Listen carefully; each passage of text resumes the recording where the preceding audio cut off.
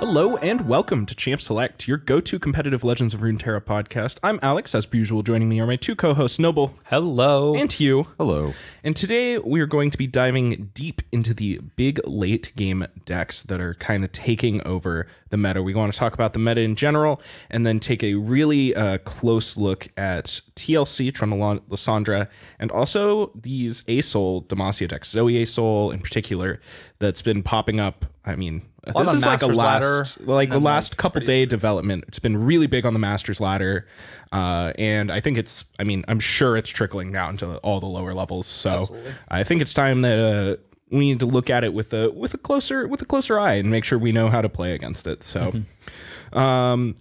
let's see. Without further ado, I know Noble, you've got the meta report as per usual. How's it look this week?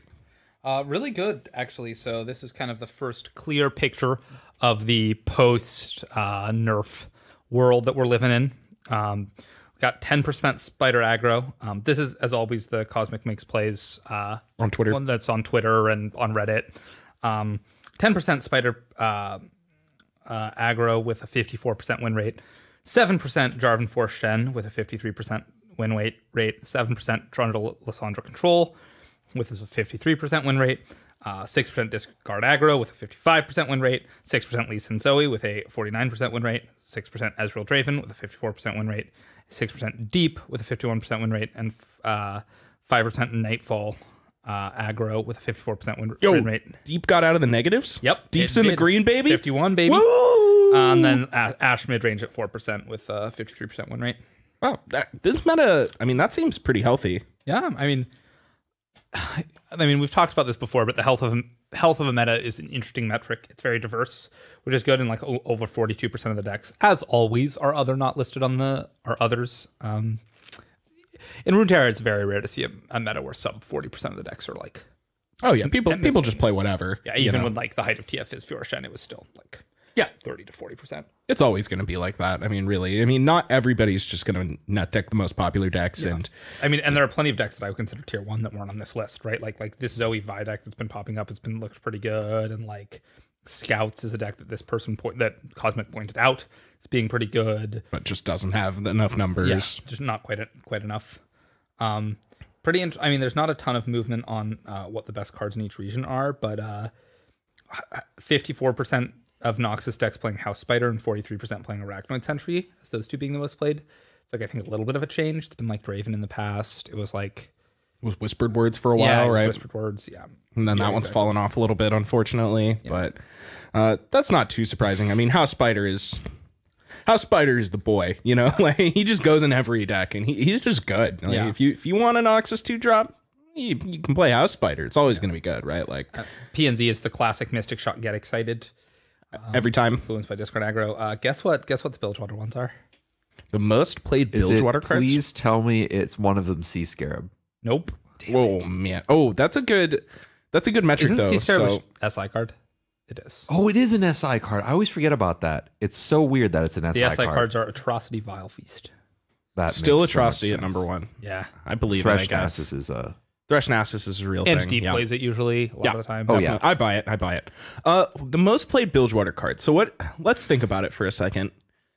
What are the meta Bilgewater decks right now? Are there any? Is one of them Jettison? Nope. Okay. Cool. Okay, we're crossing that off. I'm going to guess Zap Sprayfin. That's my guess. 37.0% of Bilgewater decks play Nautilus. It is the second most played card in the region. The most played card in the region being Dreg Dredgers. Take that, Twisted Fate. One more card, unplayable. Eat this 7-drop. Wow. Why is Jettison? Okay. People playing more. I mean, Dreg Dredgers is better than Jettison, right? So yeah, absolutely. It is. It's just I buy it. What are you putting Dreg Dredgers in? I mean, it could just be playing 3 of them and 2 Jettison in some amount of lists. Yeah, I've seen like 2 Jettison deep lists before. That's fair. Yeah, I actually had this argument with a friend like literally yesterday, and they were like, "Oh, I only have 2 Jettison," and I was like, "You got to play the 3rd Jettison in your deep deck." He was like, "Really?" I was like, "Yeah, like you just you need to have a good early game." So I understand why you would cut Jettison, but Jettison can't be the cut. You need to cut some of your like mid to late game for more good early game cards. Cut You just one of need your cut one of your Abyssal Eyes.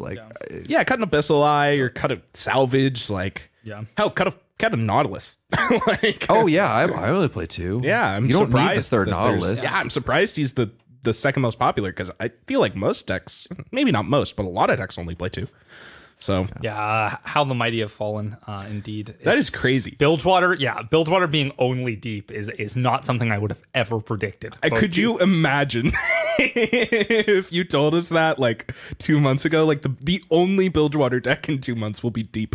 Oh God, what a nightmare! Yeah, when it was chilling at a 41% win rate or whatever. Man, that deck was so bad for a while. No Twisted Fate, no Pirates, not MF, not Gangplank. We're not playing any of these Bilgewater aggro decks. Twisted Fate is well and truly dead. It makes it incredibly ironic that this is my least favorite meta the game has ever had. That's what a statement. Wow. Really? I'm trying because before we started recording, I was like, I think because before I said the words, I hate this meta. This is one of my least favorite metas, and then I thought about it more, and I was and I just tried to think, what is a meta that I hated more than this one, and I can't. Help me out here for a second. What metas did you guys hate? I don't know. Yeah, we're gonna have to dive into this, I think. So I can't stand it. I don't know what awful metas existed before. We'll get back to this one, but what do you think the worst? Go Hard Too Strong was I liked that meta, to be honest. Yeah, I got to play a bunch of Zoe Lee, and that was my favorite deck. So I had a bunch of fun with that with that meta. Man, maybe. This one's only been out for a week, so any of the ones that I would like less are because they lasted so long.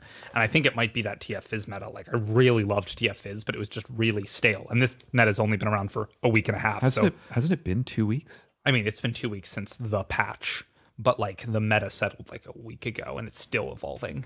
Yeah, that's fair. Yeah, I'm not sure that I have a good answer. It for hasn't my least felt favorite like meta that is. where I'm at in the ladder. I'll say that. What do you not like? Yeah. What are your more standout problems? So we talked about the whole aggro thing last week, right? Absolutely. So right now, it feels like where you got to be is, and someone please come in here with a deck list or tell me I'm garbage at the game if I'm wrong about this, but it feels a lot like you have to pick a side to beat, and those two sides are these super low to the ground aggro decks, of which there are several, Sand Scouts being one, Spiders being the primary one. Yeah, Spiders and Discard Aggro are the two on the list. Discard Aggro, those are the two primary ones. And then we've got these really, really big, splashy late game decks that are incredibly hard to beat. Lysandra, TLC, deep TLC and deep currently on this meta report, but it's now funny. Zoe Asol. It's funny. Deep is not even one I would put on that list. Deep to me is much closer to mid range than late game. I actually agree. It feels like you're going to lose the late game probably to deep, but not with your late game deck, right? If you're exactly. you're gonna beat deep with Aurelion Soul. Right, you're gonna be in the late game. You're gonna beat deep with TLC and the Watcher in the late game, right? So any of the real late game decks are gonna beat it. Which is why I'm really surprised deep is sitting at a 51% win rate, because it is generally, maybe people are teching harder. It's easier for deep to tech against aggro than it is for. Nightfall aggro is also another one. I mean, currently that breakdown that I said of all the decks above a 4% win rate is two aggro decks. 3, I guess we have to count Nightfall. Nightfall is an aggro deck. Nightfall's very Discard relevant. aggro, It's good. and Spider aggro.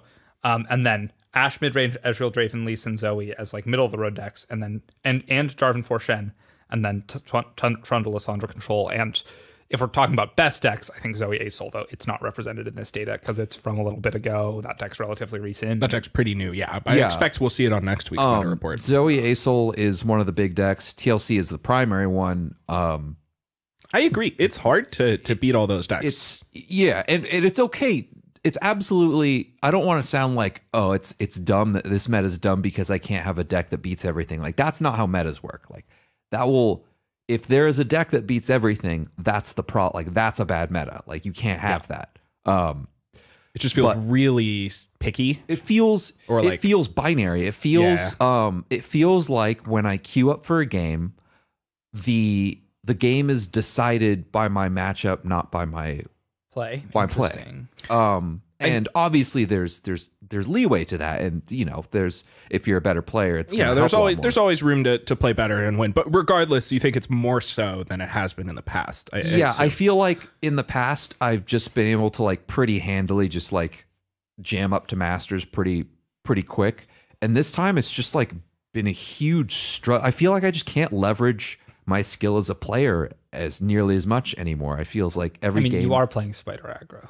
I mean, like, I know that it has a lot of. It is hard. It has a lot of decisions, but like, I've played a lot of spider aggro, but I also have played a lot of Zoe Lee. Like, I've been starting to change it up because I can't climb. Spiders aren't getting there. Yeah, spiders isn't doing it. Like, people started playing more things that beat it. Like, right when it first popped up, people weren't quite ready for it. People were just like, "Oh, this." It's an aggro deck. It's an aggro deck. It's spiders. Like that. I play some avalanches. It'll be fine. Yeah, it's not fine. That's not enough. Yeah, avalanche is not that scary to spiders unless you have like two of them and a withering wail. Like yeah, it's ridiculous. It's not a big deal. Slow spells are pretty easy to develop past. Yeah, it just feels like, I don't know. I've played every single deck in my list of decks that are built have been played on ladder in the last week, and none of them have felt that, like, none of them felt great. Like, there's usually I can find one or two where I'm like, this feels pretty good, but none of them have really felt that good. And even Zoe Lee, my like tried and true, like, this is the deck. Even when it's bad, it's still good because it's always good. Because you can't, like, if you're a good player, you can beat people with it. If you know the ins and outs of the deck and you play the deck a lot, you can just win. That deck has a 49% win rate, and I think that is perennially too low. Like deck has had like below a 50% win rate for like almost its entire life. So hard. And there is just no way. and it's been a tier 1 deck for most of its life. I guess not most of its life, at least tier 1 or 2, with below a 50% win rate. But everyone agrees that it's tier 1 because it's that hard. Like, it's crazy how hard that deck is. It's super hard. And also, this is like one of the most brutal metas to be playing that deck. And it is punishing. You've got all these aggro decks that'll just kill you really fast. Two of the most played, Spiders and Nightfall, are jamming Fearsome, which is like so impossible for you to deal with. So good against Eye of the Dragon. Like, it's insane. Like, Eye of Dragon does absolutely nothing against it. So many of your creatures just can't block it. Like, Mountain Goat is your best friend. Is this opinion from you, Hugh, perhaps colored by the fact that you've lost your final boss like 3 or 4 times? I'm just curious. Like, I might feel the same if I was like, I don't know. That's what I initially like chalked it up to. I was like, this is just me being salty about losing a bunch. And I have to play most of my Runeterra on the weekends because I'm currently working from 5 a.m. to 3:30 p.m. every day, 5 days a week, which is not great. But I played 22 hours of Legends of Runeterra from Friday through Sunday morning. Okay. And I bounced from Diamond 3 to Diamond 1 ADLP up and down just 5 or 6 times, like the entire time. I like it's been pure misery. That was my last season. It was awful. Do you remember when I got stuck in like Plat 3 for like 3 weeks? For like 3 weeks. Yeah, I do. I do. And it's like, and usually it's because like this has happened before, and it's been fine because I've been like, okay, well, I'll just go back to playing. Usually it's Zoe Lee or Pirates. And before also there was TF Fizz, and I like didn't even play that much because I just like started to get bored of it. It just something feels different this time, and maybe at the end of this, maybe it is just me like just having a bad time, but like it just doesn't. Something feels off. For what it's worth, I actually would love to posit that I think, and I'm sure we're going to talk about this a little bit more, but I think that the deck that has the most leverage against the field, like the most ability to play any given game, is Zoe Asol. Yeah. And I think that that's a big part of why we're seeing it at the top of Masters ladders, reminding me a lot of the like TF Aphelios decks where like this deck is good and can win against anything, and it's really hard and leverages a lot of play skill. So yeah, I was gonna say that's gonna be my next recommendation for you, and then we'll get it. I think we're gonna talk about it. I was gonna say that I think that one of the things that we want to talk about today is to go deep on Tunnel Lysandra Control and Zoe Asol, so that we can kind of iron out some of those quirks and some of those like really matchup specific, game specific, deck specific tools that you need to climb in a meta that's this like diverse, even binary. balanced. Yeah, like it feels very like rock paper scissors like there's just little like bit, yeah. 10 different decks that all have like 52% win rates and all kind of win against some of them and lose against some of them. And that is frustrating. Like let's be clear. No, absolutely. I don't think anyone likes a rock paper scissors meta, and I think that's kind of what you're describing here, Hugh. Yeah, and I don't know how true that actually is. It's just how it's felt. Yeah, these are our week 1 takes or week 2 takes or whatever. Yeah. And yeah, so how are we going to combat these rock paper scissors metas? And the meta is constantly developing in this game, right? So like, I think let's just get into it, right? Let's start with TLC because it's a little more popular, I think. Yeah, and we'll save the juicy, potentially best deck content for the later half of the episode. So you're gonna have keep to you listen. listening. You're gonna have to listen. It's a trap. So we're gonna break down TLC's current list, and then kind of talk about its game plan, how to play it, how to beat it, flex slots, tech, and then some variations people play of it. Yeah, let's start with the list. Do you have a particular list you want to go, or can I? Yeah.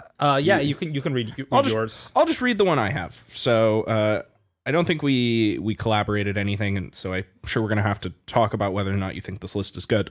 But this is the list I'm playing. I have one I pulled off the Masters ladder, so it'll be really interesting to compare them. So I've played a lot of TLC. So this list, I have made this list basically. I've seen a couple other people post things pretty similar to it. Which is always nice because I don't think I'm that good of a deck tuner. Yeah. So I'm always really happy when I see someone on Twitter that I like know is good at this thing and they like posted links that's very similar or whatever.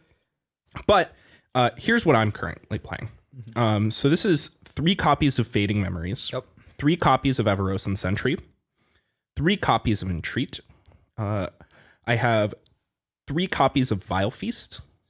2 Flash Freeze. 1 Ice Shard. 2 Kindly Tavern Keeper, 3 Lysandra, 3 Avalanche, 2 Babbling Bjerg, 3 Blighted Ravine, 3 Trundle, 3 Withering Whale, 2 Vengeance, 3 Spectral Matron, and 1 copy of the Rumination. So interestingly enough, a lot of the differences here in this list come at the bottom of the curve. So you said 3 Vengeance? I have 2. This deck's playing 2 Vengeance, 2 Whale. I do have 3 Whale. Yeah, I think one of those whales looks like it's cut for this deck's playing 2 Catalyst of Aeons. I don't know how right that is, but it's what this person's doing. So basically they cut a Babbling Bjerg and a Withering Whale for 2 Catalyst of Aeons, and then below that, they're playing the full 3 Ice Shards instead of 1. And then they cut those Flash Freezes straight across for 3 Sisters. And they're also only playing 2 Sentry and 2 Vile Feast. Cool. So it's reasonably different, but like all the same cards except for some Catalyst of Aeons and then like tweaking the numbers. Yeah. Oh, and I guess 3 Sisters. And they have 3 Sisters instead of Flash Freeze, which seems good, honestly. That might be a change I want to try. I actually haven't tried that change, but I could totally see that being good. There's a lot of turns where you just have plenty of mana in this deck. And there's also don't some very cards. cute interactions you can do in the mirror with entombing your own things in advance to ensure that they come into play on your like turn 8 or 9 watcher turn. Yeah, that is really cute. That sounds very, very cute. I'm into that. Okay, so regardless of the actual list, and we can get into the specifics about that, let's talk about the TLC plan. TLC, very, very popular. I assume that most people are familiar with it. Trundle Lysandra control slash combo. Yeah, the C is up for debate. Yeah, absolutely. But so basically, these decks are trying to play Avalanche, Blighted Ravine, and whatever else they can put in the way until they try to combo kill you on turn 8 or 9. And they're trying to combo kill you with the Watcher and with Ice Pillar and with Spectral Matron and some Fading Memories, some number, like basically your combo cards are Lysandra, you need 1 of them. Ice Pillar helps quite a bit, so a Trundle, that helps. Because it's a free 8-drop to Lysandra Correct. level. Yeah, absolutely. And it's really good with Fading Memories. Fading Memories is his combo card. Spectral Matron is one of the key pieces. Yep. And then, I think that's it. Yeah, right? so the ideal looks like you've played a Trundle on turn 5. Yep. You've played a Lysandra maybe on turn 7. Yeah. And then you go Ice Pillar, Fading Memories, Ice Pillar, and then you Spectral Matron the Watch. So the second Ice Pillar flips your Lysandra and creates the Watcher in hand. And then you can Spectral Matron that Watcher into play as an ephemeral copy, which makes the original copy cost 0. So you have a lot of Redundancy. You have 2 Watchers, one of which is ephemeral, and you can play the second one that turn. And this combo it's very, very powerful, and it's surprising how versatile or how interchangeable those pieces are.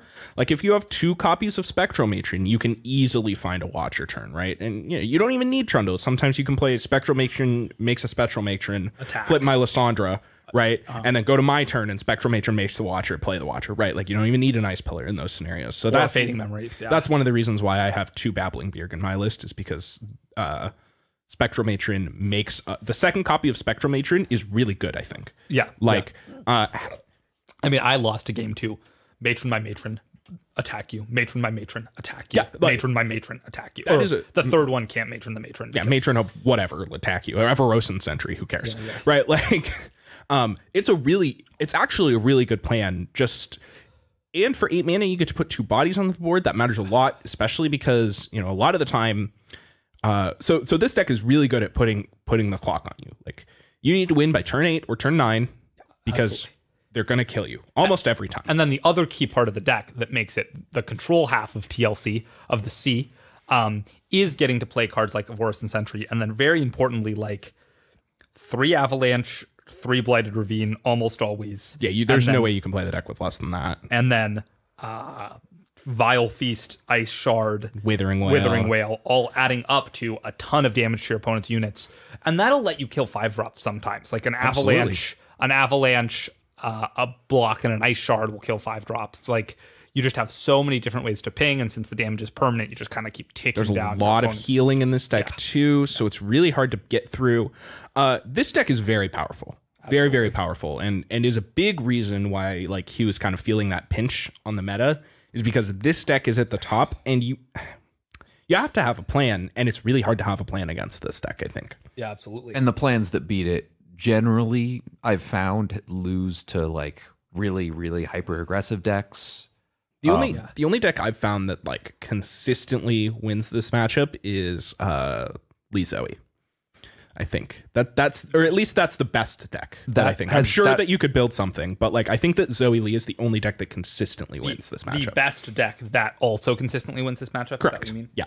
Yeah, that is how I have felt as well, which is why I've look at the matchup fallen tables. back to it. So based on the meta review, it looks like TLC is kind of the queen of polarized matchups.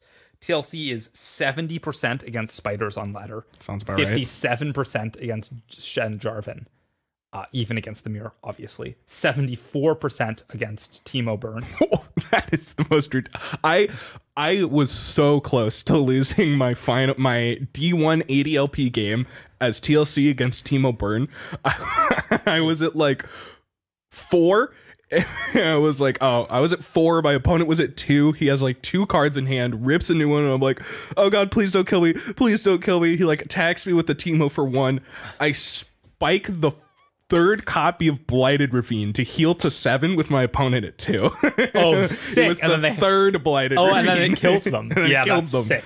Okay. Yeah, it was hype. So it's 47% against Lee Zoe, so not even that bad. It is 30%. The deck has a 30% win rate against Deep. What? Yeah. How? And then it's 70%. It's 68% against beating Ezreal Draven. It's 65% against beating Nightfall, and it's 61% beating Astral Block. Hold on. We got to go back to this Deep stat. Is Deep 30% against TLC or TLC 30% against Deep? TLC is 30% to win against Deep.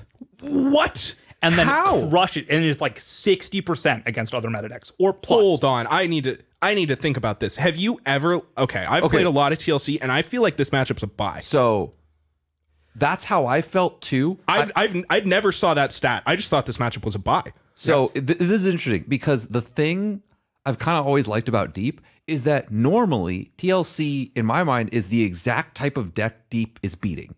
Always. Apparently, you're right. And which is weird because I felt like this was an exception. I felt like TLC was weird, because it was a late game deck that went big, had a weird like combo finish, but also could do other things. But it felt like it beat deep. And I guess that's obviously it's when they water you, you're deep. Facts. Them's the rules, man. All right. So I guess all right, let's think about this for a little bit. Or at least I need to try to wrap my head around this for a little bit. Think of it this way. So one big thing about this matchup. So none of your removal really works. It's not okay, 3 lost treasures. Okay. Those are good. Those are really good. We have 3 copies of that card. 2, when you're deep. Do we? 2 or 3. But okay, whatever. Cool. Yeah. Sorry, we have at least 2. Yeah.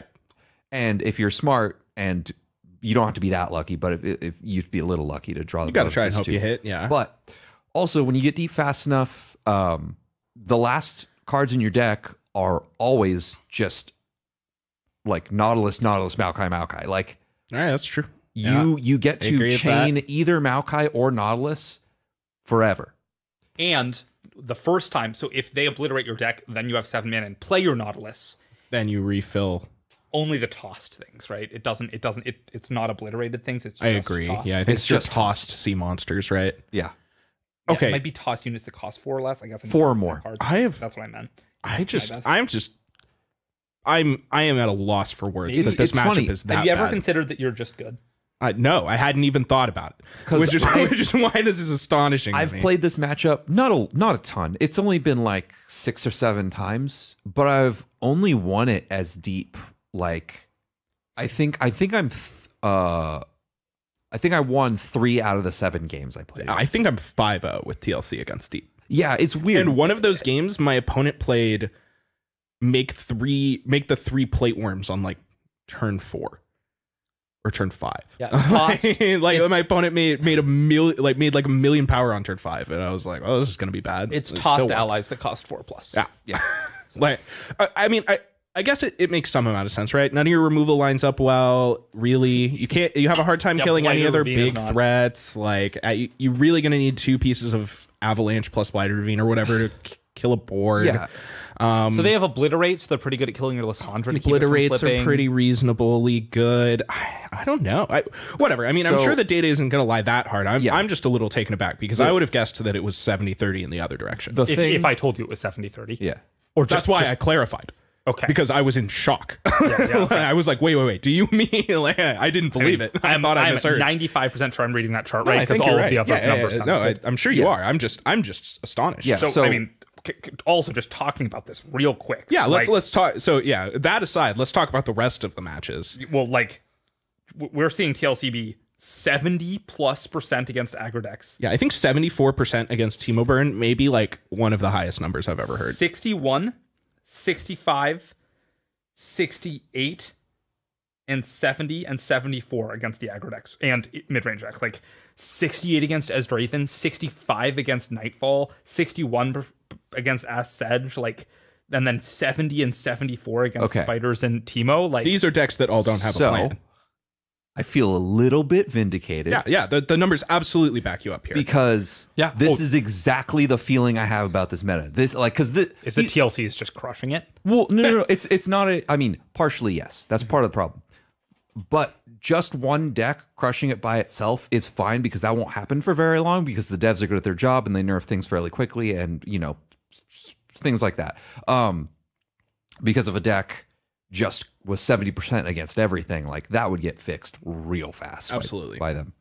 The problem is the deck also is apparently 30% to beat. Like you can beat this deck basically. And these numbers are so ridiculously high. Like I don't think that I can't think of very many decks matchups across all card games I've ever played in the history of card games that have 75%, like that's 74.8% against Teemo Burn. That's obscene. That literally might be the highest number I've ever heard in any card game.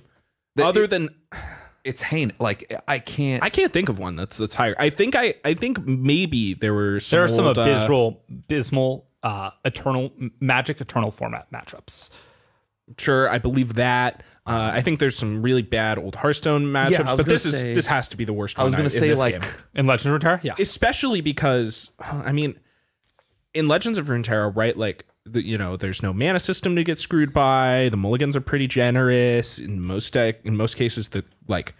It's hard to lose a game to variance in Legends of Runeterra. Yeah. At least harder than most card games, I think. So for sure. The fact that these numbers are astronomically high is probably a little bit of that, right? Yeah, That's because you're not going to have draws where you like literally can't play the game. Yeah, you're not gonna randomly lose very often. So you're just gonna lose. You're gonna to win your TLC good with matchups Teemo. a lot more. Yeah, with absolutely. Teemo or whatever. And I wanted to say also that I just kind of wanted to move on a little bit to how to play it and how to beat it, because that kind of feels like what we're talking about so already. let's start with really quick. absolutely. On that note, the reason I originally thought Deep was supposed to beat this deck is because Deep has a good track record of beating decks like this, because the thing it does really well is it's not quite a late game deck. It's more of a mid-range deck, but it goes so much bigger than the average mid-range deck. A reasonable amount, I like the Maokai and Nautilus with like a bunch of sea monsters. Well, yeah, like your sea monsters all suddenly +3/+3. Like everything's suddenly undercosted because Nautilus, and you can get Nautilus out. Like you don't ramp, like you hit them on turn 7. You can also just play a treasure card after they Watcher you. Like the deck has a ton of outs to the Watcher. Is probably a big part of why. That's TLC. why I mentioned. Like there's just like so many. Oh, I thought you were saying that like. I was trying to figure out if when they Watchered your deck, you got to draw the treasures. No. Okay. Yeah, there's a bunch of outs to put cards back in your deck. Nautilus says shuffle cards sense. back in. Your champ spells shuffle cards back in, and this deck sees its champ spells always because it's tossing. This is a great example of how to beat the Watcher. So so let's get into obviously this. the point is you want them not to be able to play the Watcher. Like you want them, they have to have Lysandra on board to do the thing, because Spectral Matron's 8 mana, and you can't play that on the same turn as Lysandra ever, because you just can't. Correct. You can max out a 10 unit mana. So you need to have Lysandra already when you start doing your chain of free ice pillars, and if you were going to Spectral kill them on Matrons. turn 8. Correct. Yeah. Well, no, you always have to have Lysandra in play first, or thing. Lysandra, put the Watcher in your hand, kill them the next time. I think a better way to say that is in one turn. Sorry. You're oh sure. I was going to say at some point you need to have seen your Lysandra flip. Yeah, absolutely. And that means that you can't on turn 8 if this deck does not have Lysandra in play. Yeah, you can't die. You can't die. Correct. Can't die to that. I'm sure you could get a Vorthen Heart Sentry Beast if you happen to be it too. Yeah, or they I don't know. They have a Trundle in play, and you Ice Pillar Matron them, that'll kill a lot of people. Flips Trundle plus double Spectral Matron with an Ice Pillar out. Trundle just can kill you. There's absolutely. Yeah, and that's a part of why the deck's good. But you need to disrupt them on that turn. The combo itself is hard to disrupt because you can't respond to the units refilling the mana and the Spectral Matron triggers and stuff. So you need to either kill them before then, or put enough pressure on them that they can't do that because they're going to get decimated or whatever. Or kill their Lysandra before it flips. So or silence or stun the Watcher. Yeah. That was the last thing I was going to say. If you would, I would love to hear so we talked about how all the good matchups for Trundle Lysandra. If you still have that up, I would love to hear the bad ones. It was only Deep. And Lee Zoe. And it was 50. It was 47% against Lee Zoe. Yes, that's the problem. Wow. Okay. That's the problem. Yeah, well, fair enough. Looking at this graph, since it only has a 54% win rate, I'm sure that it has a bad matchup against a bunch of like Zoe Asol that isn't on this list. Yeah. And I'm sure that there are plenty of mediocre matchups. Maybe it's bad against Pirates or Scouts or whatever. But it just isn't. It's not bad against Pirates. Yeah. Yes. It's not bad against agreed, Pirates. But probably I'm not saying, great against Scouts, though, to be honest. Yeah. I could see Scouts being good against it because it has Rangers Resolve and puts to deal with pressure. Avalanche. Or Sandy Scouts is probably really good against TLC. I've had some trouble with that deck in the past. Yeah. We have a hard time killing Azir. Yeah, and they aren't on the list of decks. Yeah. But looking at that list, you're like, holy hell, this deck is obscenely broken. I also love that Deep's chilling with a 51% win rate, and we're just it's 70% against the second most played. Deep is just getting solo carried by this matchup, right? Yeah, that was the question. It must have a 47% win rate against the field and just crush TLC. Yeah. which is why another I was surprised when Deep had a positive win rate at the start of the episode too. Yeah, and now yeah. all Now it all makes everything's sense. lining up. The pieces fall into place on these numbers. Except I still don't buy it. And these that's- numbers don't need to necessarily represent exactly what is going to happen in like a tournament or anything. I don't think they do, but they are a great example of why TLC is a really good tournament deck, because when your opponent has two decks that are like 40% to beat it, they just have to ban it, and then you get to do something else. Yeah, so I guess talking about how to beat TLC. So let's focus in a little bit more on that. So when you're playing against TLC, the number one priority, I think, is Lysandra. Like, you need to be thinking about Lysandra. Lysandra's the most important card. It's a very interesting decision as the TLC player, whether or not you should play your Lysandra earlier or wait until it's already flipped to play it later for like additional combo protection, basically. And they need to make that decision every time. So don't assume that your opponent doesn't have Lysandra if they don't play Lysandra with 3 mana. A lot of the time, it is very correct to not play your Lysandra until it's already flipped. That's true in most of the matchups where you aren't going to die, I think. Yeah. Right? So You're not playing this on turn 3 to get like randomly obliterated against Zoe Asol. yeah, absolutely. That's Or like that's just fought not by the a plan. screeching, or right, like, eaten by a screeching you know, dragon. Or I've whatever played it on. nonsense. Sometimes you'll play it on turn 3 because you're like, this 8/8 might matter. So, and here's the next piece of advice I have for playing against Trundle Lysandra, and that's their board matters. The amount of units they have on their board. If they have 5 units on the board, they can't play like They can't Spectral Mage. they can't Spectral Matron a Watcher, right? Yeah. So, and it's even more true with less than that. It's even true with less than that. It's hard for them to have enough board room on the turn they go off because Lysandra makes a Frozen Thrall, which I'm convinced is downside on this card. If Lysandra didn't make the Frozen Thrall, she'd be better, I swear. Yeah, absolutely. For specifically this reason, because this comes up a lot in this deck. And then Ice Pillar Matron is like 4 slots. that's if you had Ice Pillar Matron is 4 slots, so you need to have literally only Lysandra and her thing in order to be able to do it all. That doesn't happen that often. Yeah. And it means from the other side, if you have the health to give, don't block their Babbling Bjerg sometimes. Avaros and Sentry is a card that you can basically just not block for the whole game almost. Like them drawing a card is the best part of the card. It's actively bad for them to have it on their side of the board. They're going to have to kill it. Like I have multiple times, like my opponent, I played an Avaros and Sentry on turn 2. My opponent didn't block it until turn 7. And on turn 7, I was like, I have to cast Avalanche this turn so I can win. Yeah, absolutely. I have to. It's the only thing it's killing is my own Avaros and Sentry, and I cast it. Yeah, right? Like, absolutely. that happens a lot. So be really mindful, I think, about when you're blocking the creatures you're blocking, and make sure that you understand how their combo works. Yeah. Because it's pretty finicky in a couple spots, but you wouldn't guess it if you've never played the deck. And this is another thing. Like your aggro deck, you're gonna have to attack into their random Avaros or Sentry to get in the 4 points of damage. Yeah, this is only reasonable This is advice if your deck has a plan that is not kill them. Yeah. kill them immediately, right? Yeah. But it does mean it can be very hard for them to combo off even in later turns, like to set up to actually finally set up a turn where that happens.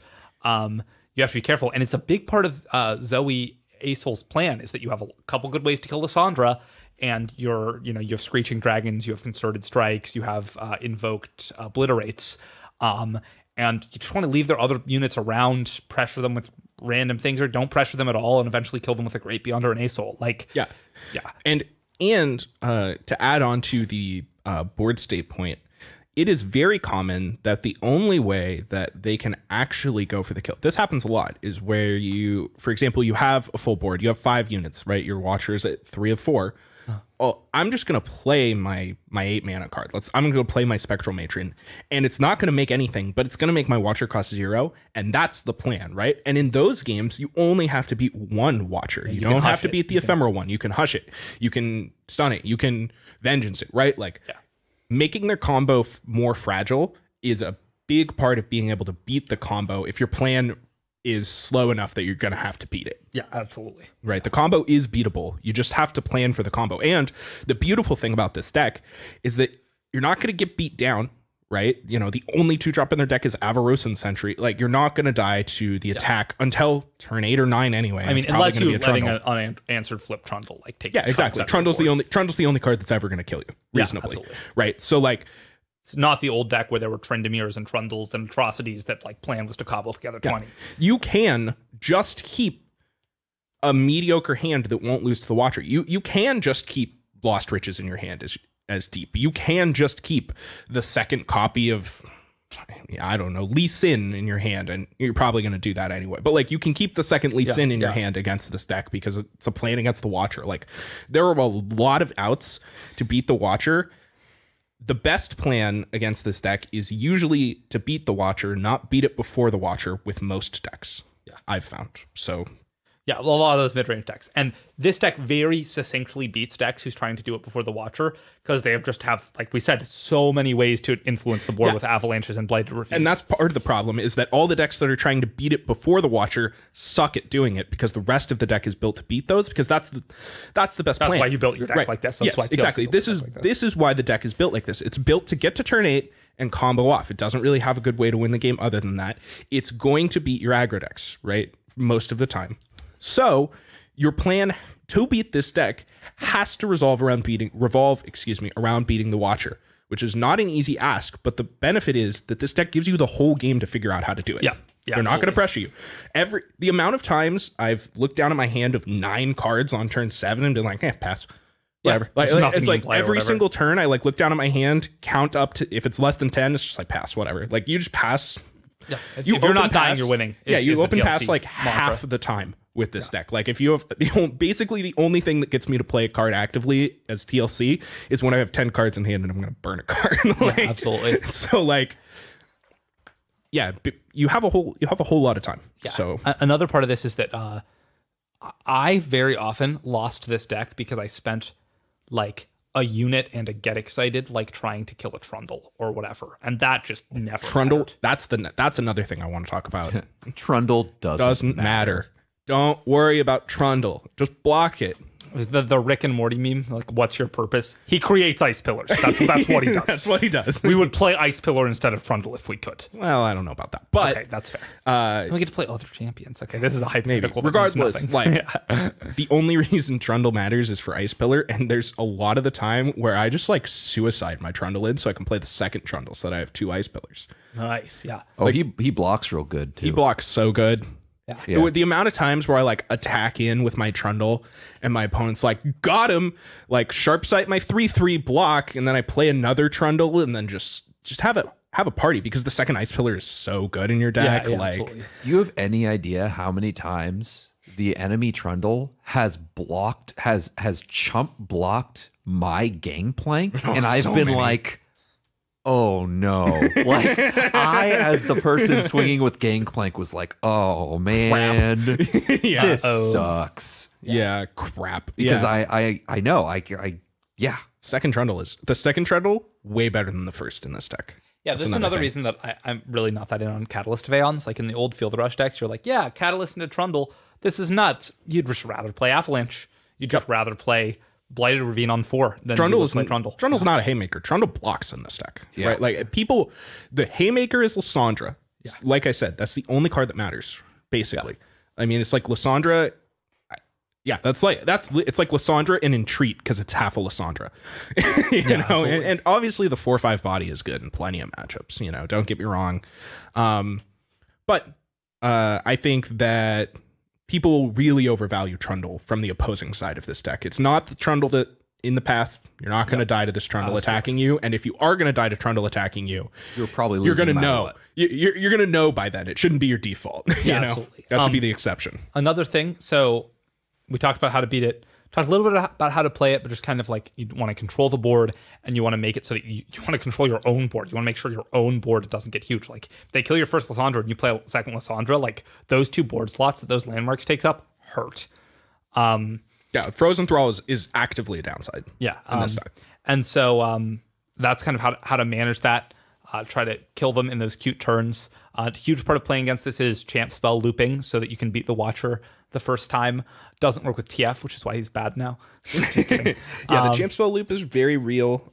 As TLC, I mentioned it briefly earlier, but you want to be really critical every game about whether or not you're supposed to play your Lysandra early or whether or not you're supposed to save your Lysandra till like turn 8 when after it's flipped. And then there's the classic control, balancing slow and fast removal spells, trying to set up for Withering Wails that are good against opens and ice shards and stuff like that. Yeah, and my last piece of potentially not obvious advice for this deck is that Blighted Ravine is really good at just wasting your opponent's turn. Yeah. Blighted, it's fine to play Blighted Ravine and only get 1 or 2 cards and not get as much value because a lot of the time your opponent just can't really play anything. Yeah. Like when you play Blighted Ravine, they're just going to look at it and be like, do I want to play my units into this? They're all going to take 2. Yeah, you don't even want to play like, even if you play like 3-3-3-3, 4-3-4-3, and then they just like ice shard you. You're like, oh yeah, it's a God. disaster, right? It's really bad a lot of the time. So Blighted Ravine is very often you can just play Blighted Ravine as you don't get to take your turn this turn. Yeah. And that's good. Yeah. Like we're saying, when the cards in your hand don't matter, when you're trying to pass, when you have 10 cards in hand, you just want to waste your opponent's entire attack token, entire turn. Yeah, it doesn't matter. You're going to win the game if you can execute your combo cleanly, almost always. Yeah. The amount of games that you lose to your opponent playing around the Watcher are not very many. And admittedly, I think it should be more because I think people don't do it very particularly well. Yeah. But you should have a plan for these. It's important to keep opposing champions off the board. Particularly, it's really important to like pull champions with the Ice Pillar turn. It's very good to usually trade your Trundle for their champions. The turn where you're attacking with the Watcher, try to get all the champions off the board so that they can't play champ spells, right? Stuff like that, it goes a long way. So just little marginal things, thinking about how your opponent's going to survive a Watcher attack, if at all. Some decks just have no outs, and those are nice, Yeah. So the last thing, well, one of them is flex slots and tech cards. Some of the cards we talked about, Catalyst Vans, don't think is great, but those flex slots are like, the third Vile Feast, the third Kindly Tavern Keeper, third Voracin Sentry, I want that area, Ice Shards, numbers. Yeah, I want to try. Yeah, it's basically just numbers. Don't touch the third Fading Memories. Fading Memories is so good in this deck. That card looks weird. Play 3 of them, I swear. It also like something that a lot of people like weirdly don't think about. Or maybe people are thinking about it more now, but it's just really good against aggro. Yeah. That's a great piece of advice. It's amazing. Like Fading Memories, your opponent's stuff. Yeah, you can Fading Memory. Like they play their Doom Beast, or they play their like Frenzied Skitter, and you play their Frenzied Skitter and shrink their board back. Great, and so then good. Block, and then have a fearsome blocker. It's great. Yeah, their Doom Beast is fading one. Their Doom Beasts are great. You can Fading Memories your Avarosan Sentries. Kindly Tavern Keepers, another absolute all-star to Fading Memories. I would play 4 if I could. I went from 1 to 2 to 3. I've never looked back. It's one of the best cards on the deck. Especially like Doom Beast is like one of the best targets too, because it triggers the Nightfall. Like if you're hitting a Nightfall thing, Nightfall's always on because you cast Fading Memories first. Yeah, absolutely. So good. So good. Oh, and don't be afraid to cast Fading Memories early, like if creatures are going to die and you think they're going to be good later. It's totally fine to just Fading Memories a Solari Sunforger sometimes and then, play it next turn or whatever, right? Like you can plan out turns in advance, especially because like your like turn 6 and 7 are usually quite bad with this deck. You don't really have a whole lot to do. So stealing your opponent's turn 6 and 7 is often quite good. Yeah, and it can also just turn into a draw spell. Just copy your own Avarosan Sentry. It's going to die because it has Ephemeral. It can just replace itself. Like this card, the versatility of this card's insane. It's great. I'm excited to play this card in more fair shells in the future after seeing how good it is just as a fair card. And it's one of your best combo pieces. Iterative improvement to be. Yeah, a little bit. Yeah. Cool. And then some variations. I just want to say every time that I play against this deck, it's like, I have to play around Withering Wail.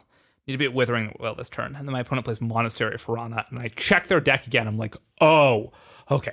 Whew. This is the Ionia version. Yeah. Like every time, sigh of relief. Yep, we win. The Ionia version is so much I don't think worse. I've ever lost to it. I haven't either. Never lost to it. I imported it. I was like, what is this? I opened it, looked at it. I was like, I'm going to have to craft 1 Monastery of Harana for this deck. Yeah, I'm off it. Yeah. So looking at it, I've never played a game with it, but boy, does it look so much worse than the SI version. So it's I like think a similar deck, but it's playing like Nopify, Deny, a Monastery of Harana, 3 Shadow Assassins, 3 Concussive Palms, 2 Denies, 3 got like homecomings. homecoming in it. Yeah, Go get it. Go get it. Because it's weird. It does the... It does the thing. Yeah, it does It the does a thing. lot of things. I mean, look, there's some very obvious synergy in that deck, and I don't hate it. But boy, do I just... And it's still got the 3 Avalanche, the 3 Blighted Ravine. That's all still very important to that deck. That's all very good. But you just don't get Forbidden Memory. Do you know also what, every time... Doesn't have the matron. Fading Memories. Sorry. Every time And it doesn't have look... Spectrum Matron. Every time I look at that list, I'm just like, I look at each of these Ionia cards and I'm like, man, I sure wish that was Withering Wail. Man, I sure wish that was Vengeance. Like this Concussive absolutely. Palm is a lot worse than Vengeance usually is. So much worse than totally. Vengeance. Even like you just don't care. Stun your thing is not at all okay. It is what you care about with certain cards, but Vengeance is not here to deal with the cards that we need to stun. That's why Avalanche and Blighted Ravine are in the deck, because presumably the cards that are attacking us are the ones we want to be stunning. I need a Vengeance Nautilus. I want a Vengeance, I want to Vengeance the cards that I can't otherwise deal Nasus. with. Right. Nasus, Thresh, Nautilus, Maokai. Like, these are the cards that need to be Vengeanced, not Concussive Palmed, and Concussive Palm does not deal with the problem a lot of the time. Cool. That's TLC. Is there anything else crazy you want to say about it? Yeah, anybody got any last points? I think I said a lot about this deck. So You did, and that was expected. I mean, you've played the most of it. I've played the least of it, and that's fine. But I'm glad that the numbers align with my You view. feel vindicated. Yeah, I just like it just feels like there's just a squeeze on the meta coming from this side, from this deck. Absolutely. It's mostly this deck. I think almost entirely this deck. Yeah, this deck is the problem. There's just a certain inevitable. It has too much inevitability, And it's just so good against aggro for a deck with that much inevitability. Oof. yeah. rough. Normally the deck that says, if I survive to turn 10, I win 95% of the time. Usually that deck's weakness is aggro. Yeah. And that is the exact opposite of what is true for this deck. Which is interesting because even in this game, the mid-range control decks often have trouble against aggro because how easy it is to rebuild after something like a Ruination, right? Like even if they leave you with like 2 or 3 mana, you can play like 6 power and then attack them with it. And it just isn't true for this deck. Blighted for a lot of Ravine. reasons. Blighted Blighted Ravine is huge. the biggest reason why that isn't true against this deck. I think I've said before, I'll say it again. Boy, is the you don't really get to play units for the rest of this turn effect on that card. So good. So good. And speaking of infinite 2 health units, time to talk about some Zoe Asol. Yeah, so this is the new Hotness. up-and-comer.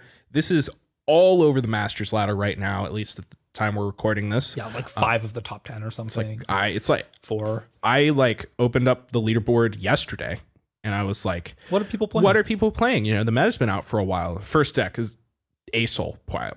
All right, import it. What is this? Oh, Zoe Asol. Great. I remember this deck. I like this deck. Next deck, Zoe Asol. Oh, wow. Is it really? Next deck, Zoe Asol. I looked at the top 4 decks, and it was 3 Zoe Asol, 1 TF Fizz, and then another 5 Zoe Asol straight. Oh my With the lord. time I looked at it. And I was like, oh my God, what happened overnight? Yeah, this is a really great example of how fast decks spread because, that isn't their most played deck recently. It's the deck they played most recently. And so everyone sees it and tries it. And then it looks like the entire Masters ladder is this deck. Yeah. And obviously I'm part of the problem. My Snap imported it and started playing it. Yeah. Right? And by the time it, 10 hours later when I looked at it, it had bounced back a bit and people were playing other decks and decks that were good against it.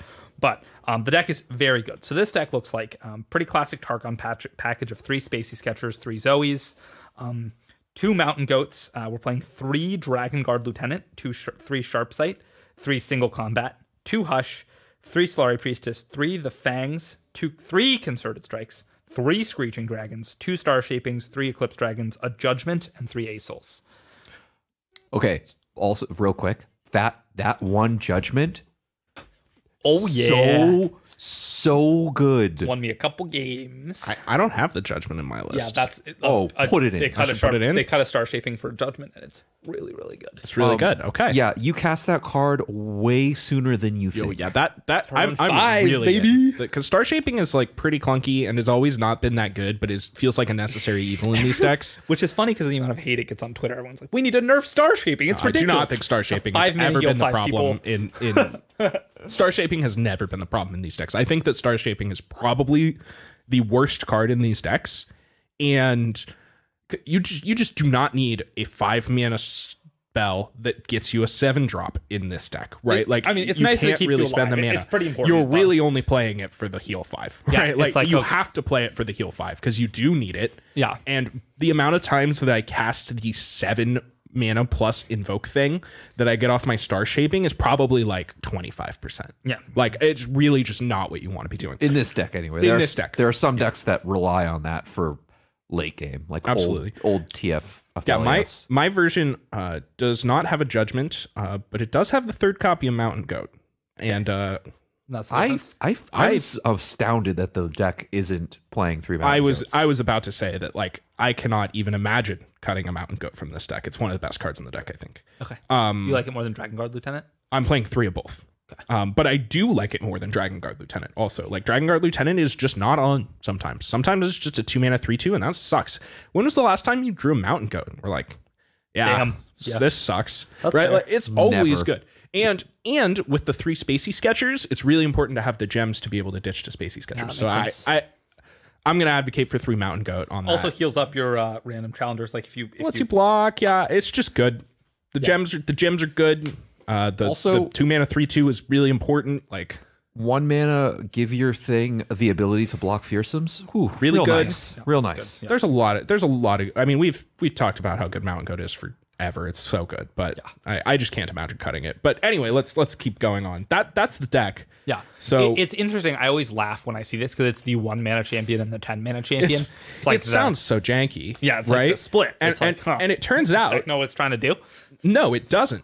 I actually think that this deck doesn't know what it's trying to do, which turns out is brilliant right now. Yeah. Because you've got half your deck that's going to try to beat aggro, and you got half your deck worth of stuff that can beat TLC. Asol and Eclipse Dragon. And Asol and Eclipse Dragon, and you're going to go over the top of the least index. You're going to go over the top of the deep decks. You're going to go over the top of TLC if you can do it eventually, right? And then you have the other half of your deck, which is like, honestly, it feels like a hedge, to be honest. Like, where you're like, I'm going to try not to get obliterated by aggro, and it comes together in a functional package. Yeah. Like, most of your draws are functional.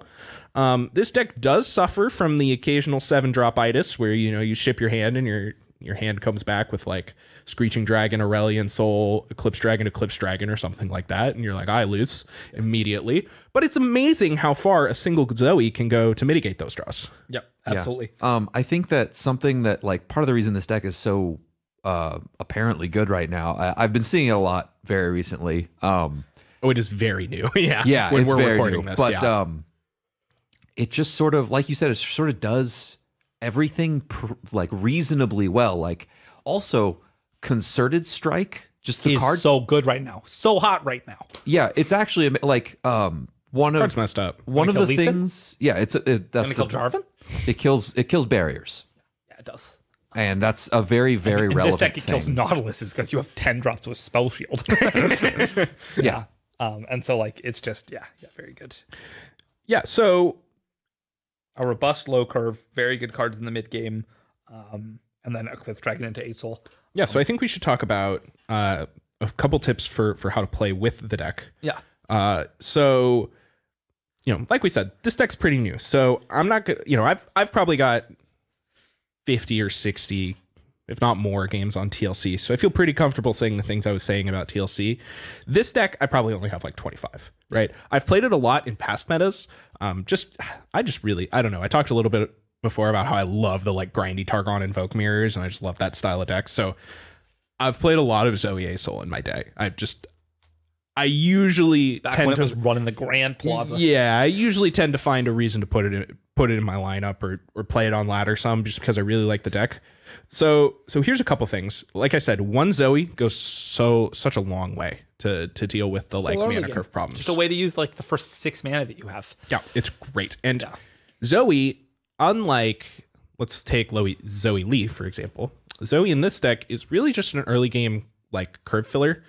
She's a threat that's going to generate you value, and she's there as the plan because your early game sucks, basically. Like, it's not that good. Your whole early game is like Mountain Goats and Sharp Sights, and you just aren't going to draw it sometimes, which is, it's a plan, but it's not a good early game or anything. Zoe's really good at that, and your opponent's going to kill Zoe, And that's fine. She doesn't need to take over the game because you have a much better plan to win the game than a lot of the others. She's also really hard to flip when you're playing like 5-mana units instead of a bunch of like resonating strike, the like lead champ spells and stuff. Yeah, it's not like she never flips, but it's far less common. Yeah.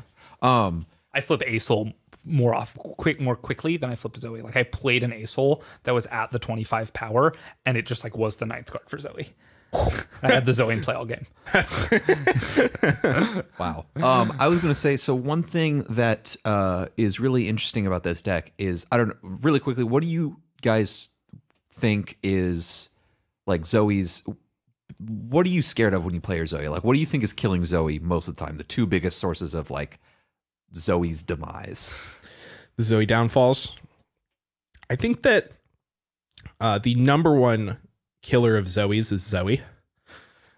In my experience, oh yeah, I would have to say there's a lot of Zoe on Zoe brutality. Yeah, that almost went. Okay, there's a lot of Zoe violence that goes on. After that, what is it like? Vile Feast. Yeah, Vile Feast. Yeah, okay. Shards. What I was angling for there was Go Hard's not good right now. Parlay's not good right now. It was a creature that's gonna like. I was more angling towards maybe Challenger. Oh yes, Sharpsight. a lot of challengers pick it up. Yeah. So I was angling towards like Mystic Shot and Fleet Feather Tracker were the two cards that came up in my mind. Vile Feast is a very good example as well. Sharpsight's also a really great example. Basically, something challenging / blocking it, and a random removal spell just shooting it because she is a 1/1. She will die. She dies to everything. She dies to actually Hopefully, everything. usually she gets in a card. Yeah. Anyway, Gets her card. Yeah. So this deck in the past, like Zoe Lee is good at protecting Zoe from removal spells. Yep. A lot less good at protecting her from units. Absolutely. Because usually those units are just big enough to eat her. Pretty much your only out is like casting her Star Shaping and hitting Crescent Strike or Equinox most of the time. Like it's really hard to make your 1/1 survive combats with your combat tricks in Zoe Lee. Like she's just too tiny. Yep. You can't grow her fast enough. Like you have to get those games where you like Zenith Blade her twice and then like get a Sunblessed Vigor or just it's nonsense. Basically. Yeah, exactly. So that deck can protect her from like Mystic Shot and stuff, but is much worse at protecting her from like challengers or sharp sight blockers. There are other decks that swing in the opposite direction. They have creatures that can like sort of screen for and protect her. Zoe Asol has a tendency to be able to do both very well. She has creatures that can challenge things out of her way. She has just other things on board that can sort of get in that are higher priority to block that help her get through. And the removal spells that kill the things that are killing her accompany those creatures very well because Demacia. The Demacia part of this deck is huge at covering some major weaknesses of Targon. Yeah, because it has removal and the same region has buff spells to save Zoe at the same time from Mystic Shot. Yeah, and your own sharp sights are insane. Single combat's so good on like Eclipse Dragon turns. Like it's just really, really insane. So here's the real thing with this deck, I think. And the real power in this deck is the leveraging your 2-mana support spells with your threats. And I'm going to take Screeching Dragon as my example card because I think it's the best one at it. So Screeching Dragon, the turns where you really win the game with this deck, in my experience, are like turn 5, 6, 7, where you're playing a Screeching Dragon and then you have like Sharp Sight up. Or single combat, right? Like Screeching Dragon single combat is an old school Fiora Shen like all-star. Like anybody who's played those decks already knows how good it is. It's just as good, if not better, in this deck. You've got a lot of really good sharp sight turns that you can do on the middle turns. Like basically, most decks are going to be able to beat the first big threat. Yeah. When you protect the first big threat the first time, it makes most decks panic a little. And then they're going to have to go a little out of their way to deal with it, right? Like when your opponent plays a Screeching Dragon, you got to do something. You can't just let it eat your 2 best creatures and then move on. You're probably going to lose if that happens, right? So you do something, right? That something doesn't work. It got sharp-sighted. Well, crap. Now the dragon ate my thing. It effectively healed 2, right? Yeah. Like now I have to deal with this 6/3. Okay. So let's, we put our medium creature, they block with their Screeching Dragon, right? Our opponent got my best creature, a medium creature, and then they traded like a sharp sight for a single combat or something, right?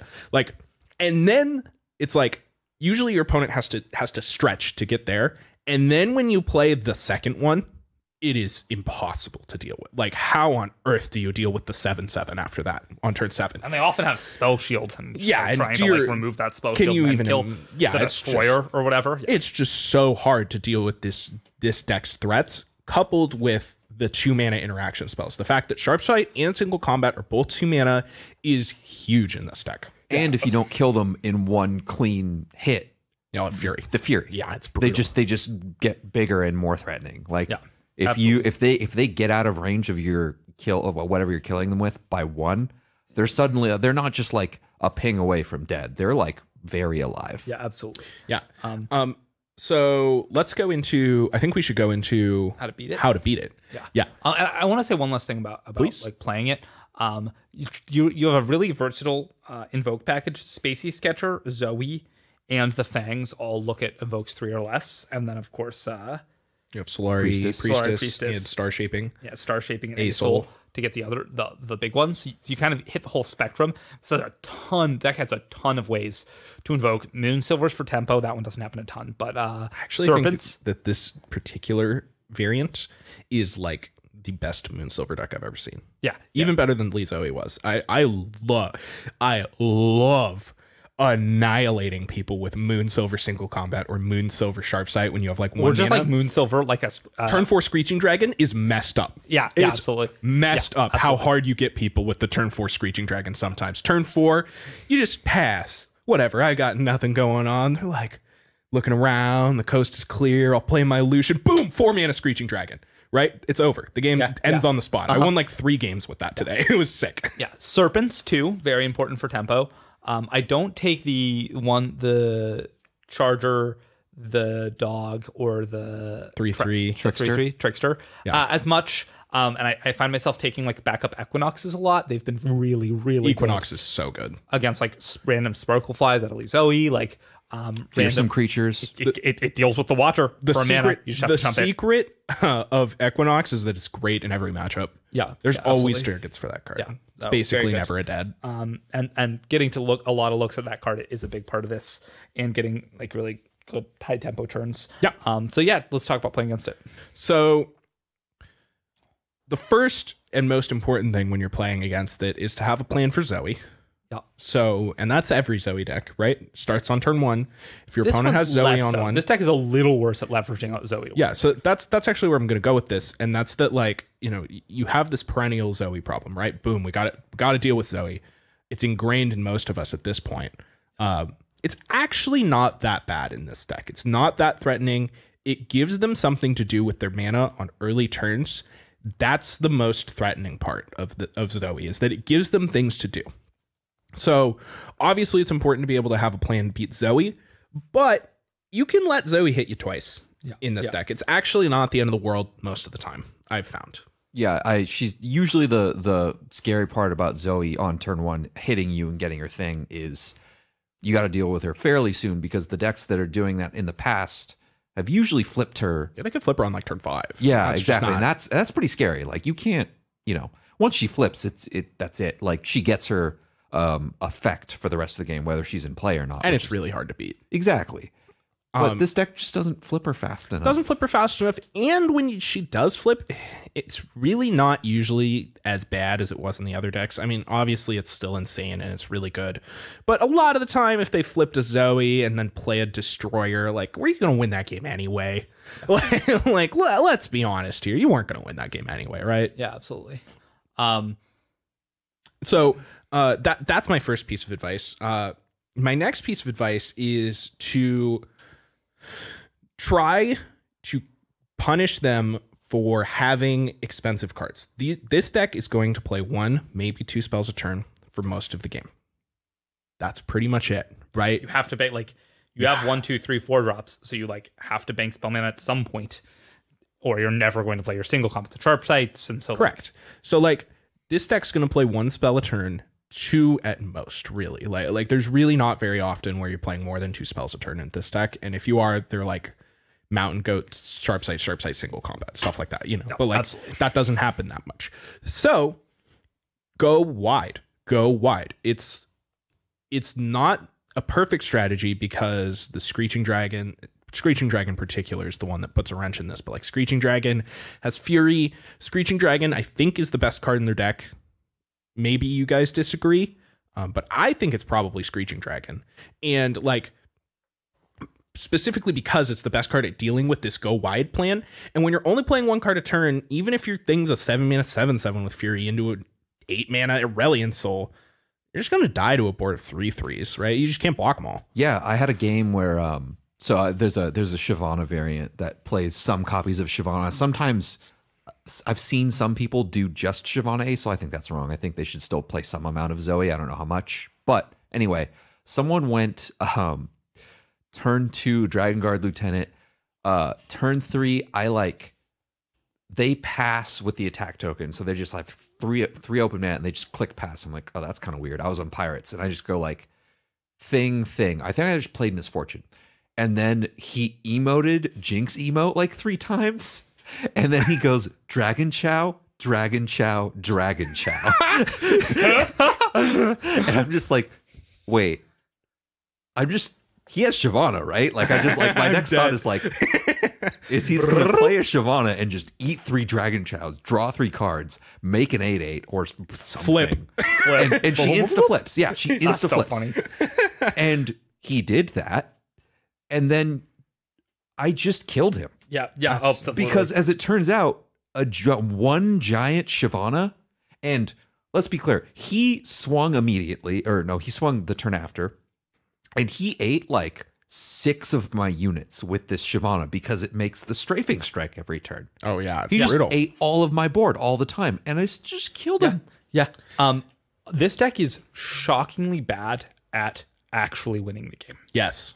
Yeah, very bad. This is not like that Watcher deck where they're just going to be like, "Oop, you're dead" through its protection.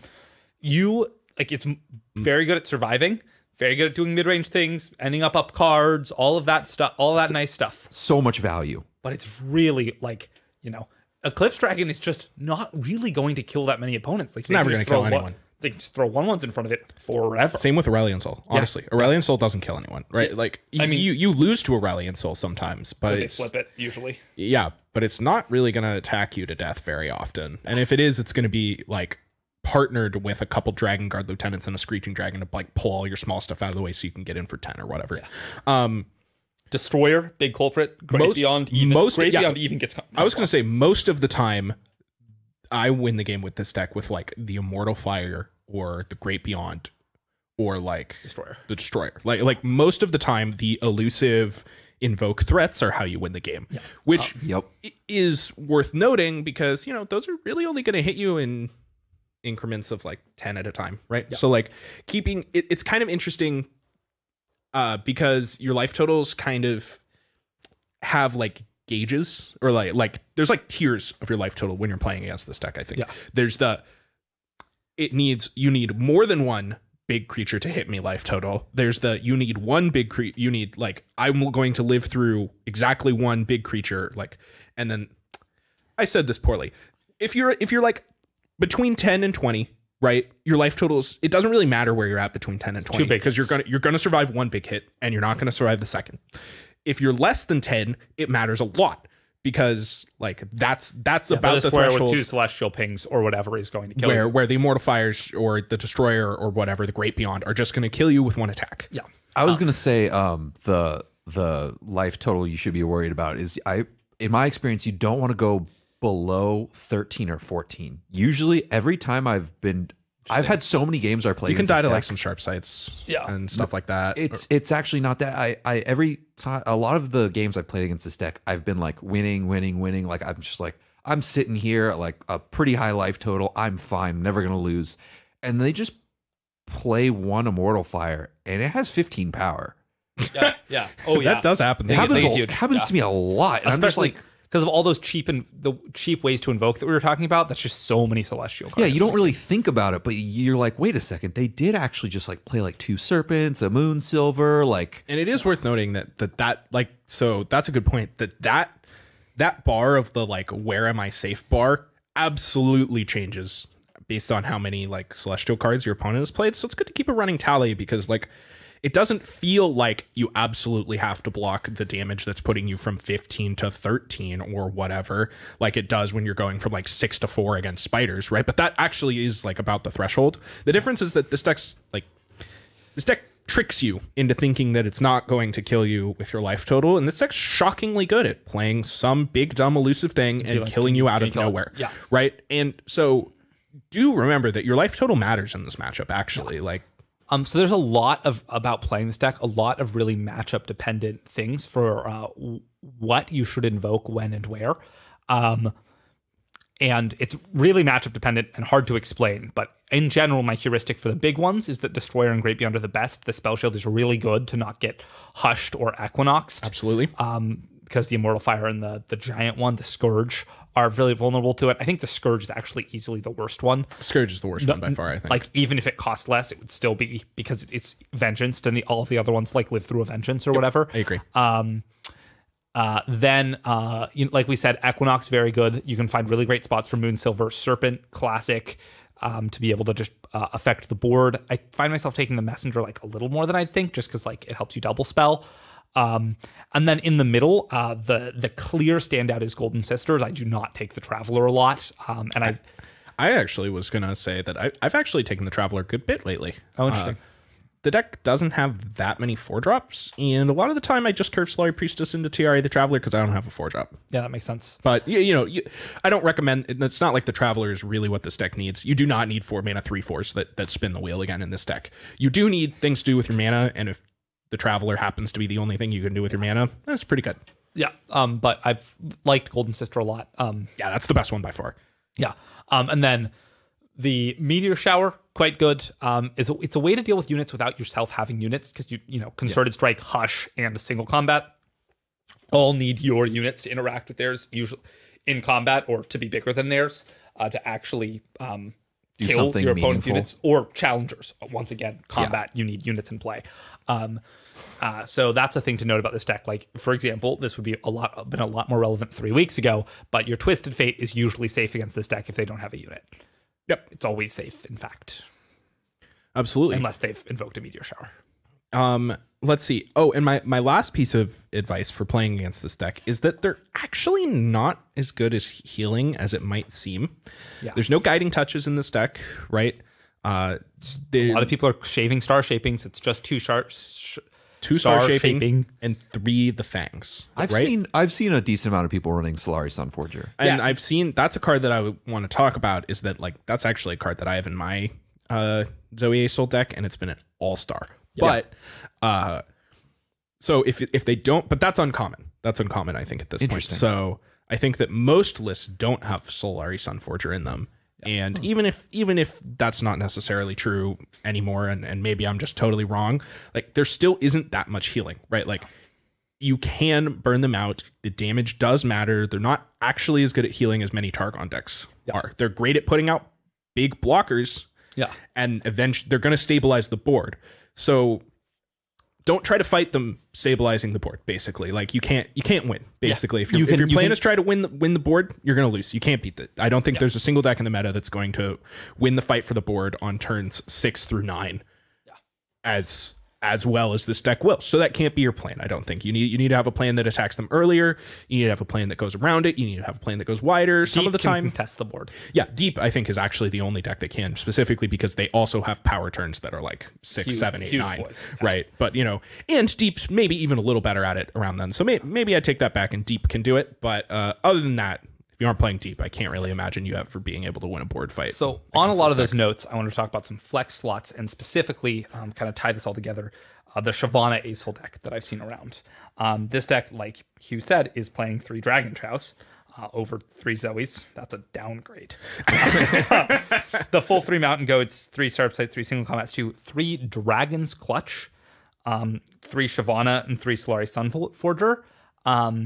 taking some of the other mid-rangey slots. They're not playing. They're not playing the Fangs. No, they are playing the they are Fangs. playing the So they're playing 12 4-drops, but they aren't playing the 3-drop that invokes if it has Daybreak. Yeah, and Priestess. yeah, and no Spacey Sketchers, I presume. Oh, and they're not playing Spacey Sketchers. Yeah. They're kind of cutting those for Shyvana, Sunforger, Dragon Clutch, and then everything else is basically the same. So importantly here, this deck has some nice things going for it.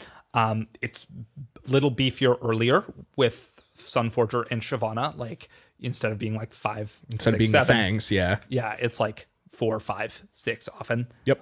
Well, this no 6-drops in either of these. It mostly decks, just but has usually good you wanna 4-drops. invoke them. Yeah. And then you can like play that on turn 6 with backup, which is pretty good. Shyvana's decent. Dragon's Clutch like slams the mirror, being Really able to good. draw your Asols a lot more consistently and go over the top with more likely to have Eclipse Dragon into Asol. And don't forget about that Dragons get +1/+1 mode on that card. That matters a lot. Yeah, absolutely. And the other thing is that it's not a Zoe deck, which is upside when you're trying to put it into a lineup. Yeah, it's very good that it's not a Zoe deck. This deck can be played with Lee Sin Zoe in a tournament lineup. And like TLC, and then like you look at that lineup, feels very good. Yeah, absolutely. So I would recommend the Zoe version for laddering. I think the Zoe version is more efficient and a little bit better. Yeah. But I highly recommend trying the Shyvana Asol variant, specifically because it's probably going to be more prevalent as a tournament deck, and it might just be a better tournament deck anyway. So yeah. Cool. I think that brings us pretty close to a wrap on the new hot Zoe Asol. Do you guys have anything you want to add to the end of it? Any random tips or tricks you've noticed? I mentioned Solari Sunforger. That's a card that I have in my Zoe Asol list that's been very good for me. So feel free to try that out at home. Let me know if you guys think it's good. I haven't seen a whole lot of it. All right. Cool.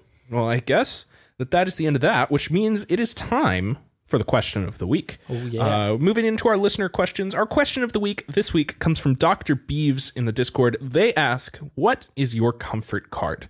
The card you draw and you think, everything's going to be all right.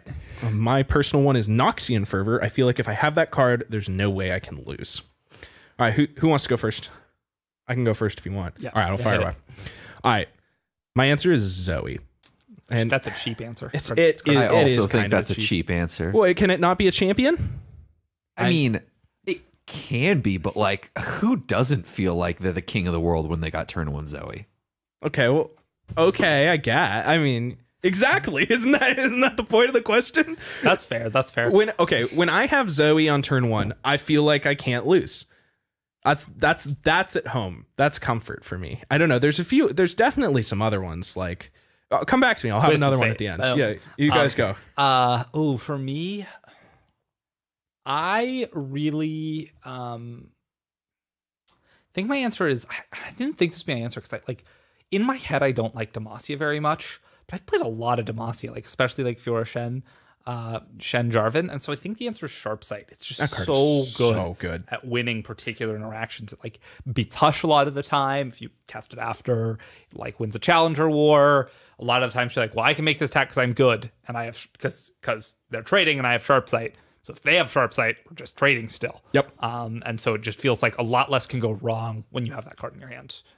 Yeah. So I have kind of two answers because there's certain decks that's very different in. So in aggro decks, it's almost always for me also Noxian Fervor. Interestingly enough, I love that That's a card. really good choice. Yeah. It's so powerful. Like the amount of versatility, like the amount of times it like denies healing and that's one of the big things. Like the dealing 3 damage to your own creature to deal 3 damage to something else is often upside, like way more than it should be. Like blocking Radiant Guardian or the Fangs and then eating your creature that would have had damage dealt to it to shoot them. Or better yet, when they block with their life steal unit and you're like, boom. And then you like yoink the healing away and they were like counting on that healing to live. It's like a 6-point life swing a lot of time. It's huge. And that's just one of the cards I feel very comfortable using. I feel like I'm very good at using it. Yeah. The only other card that comes close to that in like an aggro deck for me is like Decimate. Like that also is like a very like nice card to have. You're like, their life total is way less than they think. See, it I is. never want to draw that card until they're at 4. Then I want to rip it. But I hate having that I card have in my I hand. have kept that card in opening hands before. No. I can Lord. honestly say I've never done that. And it, I think, has been right. Maybe by the numbers, it's just always wrong. But god damn, has it felt good so often. But in the other answer I was going to give is in anything that's not aggro, pretty much, and anything that's even vaguely more mid rangey, is Screeching Dragon. God damn it. That was my answer. You already answered, Zoe. Yeah. Yeah, I unironically think my literal top 3 were going to be Zoe, Sharpsight, Screeching Dragon. those are all like Sharpsight and Screeching Dragon are just so like. Yeah, they happen to all be in the Zoe Asol deck, which is explaining. I mentioned that I've played this archetype a lot, and so this is probably starting to explain why. But unironically, I love those 3 cards. Like Sharpsight is a good answer because like it's just you feel like you can't lose combat. I feel like you can't lose combat. Yeah, and like Screeching old Dragon. It used to be Pale Cascade. It used to be Pale Cascade and Hush, and now they suck. Yeah, well, Hush is fine. That's just fine. But yeah, and then Screeching Dragon, you also feel like you can't lose combat because it's a 4/5 challenger. Huge. It's massive. so big. You play Screeching Dragon, and you're like, I wonder if I'm going to get 3 or 4 cards this time. Yeah, like, I saw that card and I was like, that card's are we messed sure up. about this?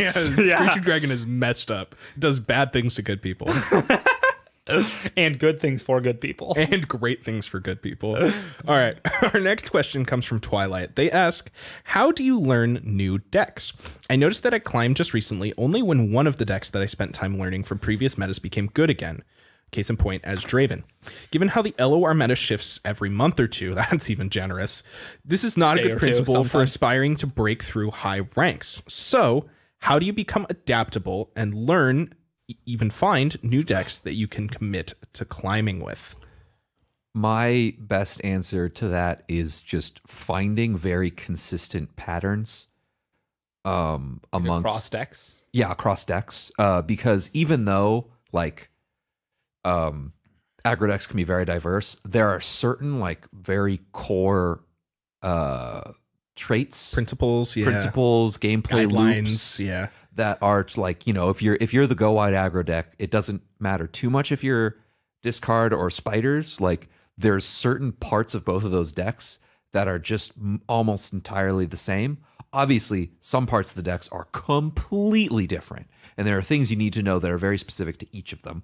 But there are certain core parts that are very interchangeable, and if you draw parallels between certain decks that you've seen before, like I don't know, like any Shyvana deck, really, every single Shyvana deck, the same 12 cards or whatever. Exactly. Yeah. There's a core package associated with Shyvana that has pretty much always been the same across every iteration of every deck she's ever been in. I don't know, like Screeching Dragon's part of it. Yeah, right? absolutely. Like Sharpsight's part of it. Yep. Dragon Single Guard combat, Lieutenant is yeah, all that. Probably that. Single combat. Like there's certain Like things that are Lucifer. just the same across all these types of decks. And if you start to notice these patterns and see them emerge, you'll get much more comfortable with different decks much quicker, because you'll know exactly, you'll go into the deck, you'll go into a game with the deck and think to yourself, okay, like a third of this list, I know exactly what it does and exactly how they play with the other cards in a third of the list. Like, and then you'll have to learn the other 2/3, but you know, that's a lot less that you have to learn. Absolutely. Big thing for me, not everyone has the ability to do this, but when you want to pick up a deck, just like play 3 games against a challenger friend, play 3 games, because you make so many mistakes the first like 3 to 5 games that you play a deck. You're like, oh, and you kind of realize how it works and how it goes. And it can be huge to be able to play that in like a safe environment where you're not losing LP, getting upset about it, caring too much about winning and less about learning. Yeah. Yeah. That's great. Yeah. So I was going to say there's pretty much no substitute for playing the deck, I think. Yeah. And that's not a great answer. But specifically when you're playing a new deck and you're learning a new deck, it's really important to like, you just should accept anytime you pick up a new deck that you're going to lose 100 LP. You should accept it. And every time you don't, great, score. Yeah, this deck's great. You should probably accept that you're probably going to mess up and you're going to learn a lot, but that's okay. You're going to lose 100 LP, but you're going to learn a lot. I don't think there's really a great substitute for playing, but I was going to say the second best option, actually, I think the second best option is your thing, right? Like, playing or even the best option so you don't lose the 100 LP, right?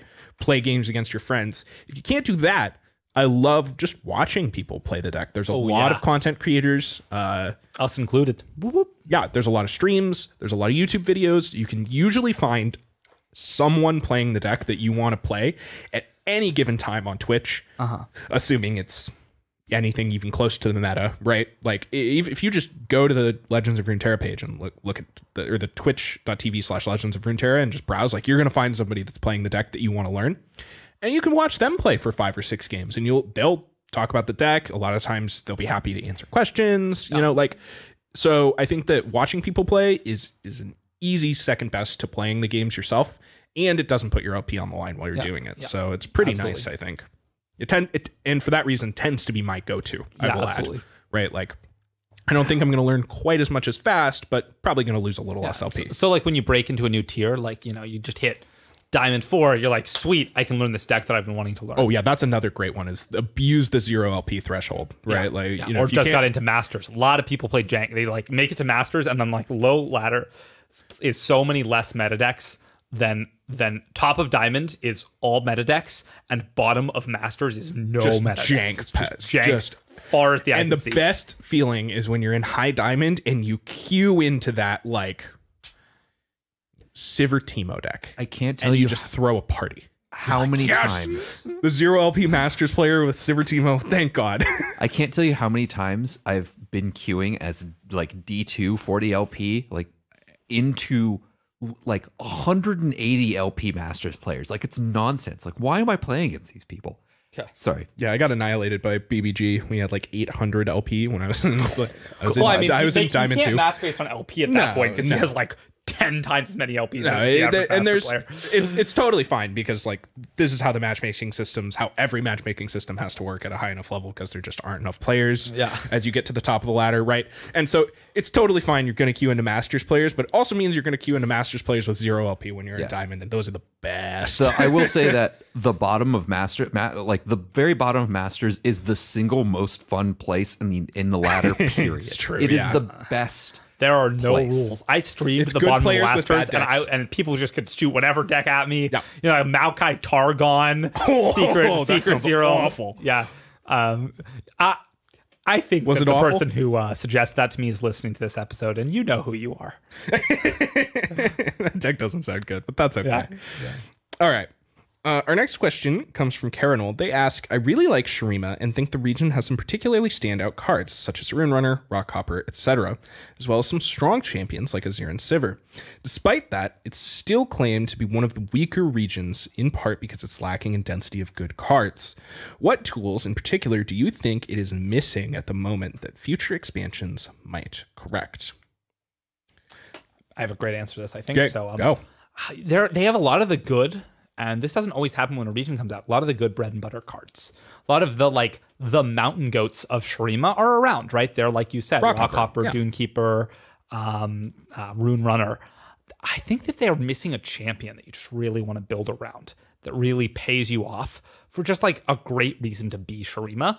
Because like those bread and butter cards, like Dunekeeper is not that much better than Precious Pet. Like it's probably better, but like, the other Noxus cards are better. The other, Shadow Isles gives you Elise, et cetera, et cetera. Like they have some good ones. Sivir's a good role player. Renekton's a good role player. Nasus is good in the deck he's good in. Azir's good in the deck he's good in. But like, I think you nailed it. They need a plan. Yeah, they need a really strong plan. And like the good Shurima decks have said plan with Thresh, Nasus, with Lucian Azir, and they synergize really well. The cards that they have are great. There's some really good cards, but they just need like little more. That's really They interesting. need like a Zoe. They need like a Zoe or a Draven, just like a good champion that just makes you want to play Shurima. I really think that they need not necessarily just a blanket good champion, but a champion that has a plan. Like is Ezreal what I think they need. Kind of like an Ezreal kind of thing. And obviously, it can't just be Ezreal, but in Shurima. But like, and I think that Talia tried to be it, and Talia's awful, right? So we can't do that one. 5 mana 2/4. I really, I think they need more like an Aphelios type card. something, and it doesn't, obviously Aphelios was way too good. It doesn't have to be anything that good, but they need a card that has a plan that rewards, that makes you want to put these cards in your deck for any reason other than they're good on rate. Because I've talked in the past, Legend of Runeterra is a crazy high synergy game, I think. Like, the synergies are where most of the games are won, I find, because like the cards are pretty good on power level for the most part. So like you really need to find ways to out efficient your opponent with the mana that you have and the cards that you have, and that's usually through synergies. And Shreema just doesn't really have any of those. I don't think. Yeah. Like they're missing powerful synergies, and they've got good cards, but they just need some powerful synergies, I think. That's really interesting. Neither of you said.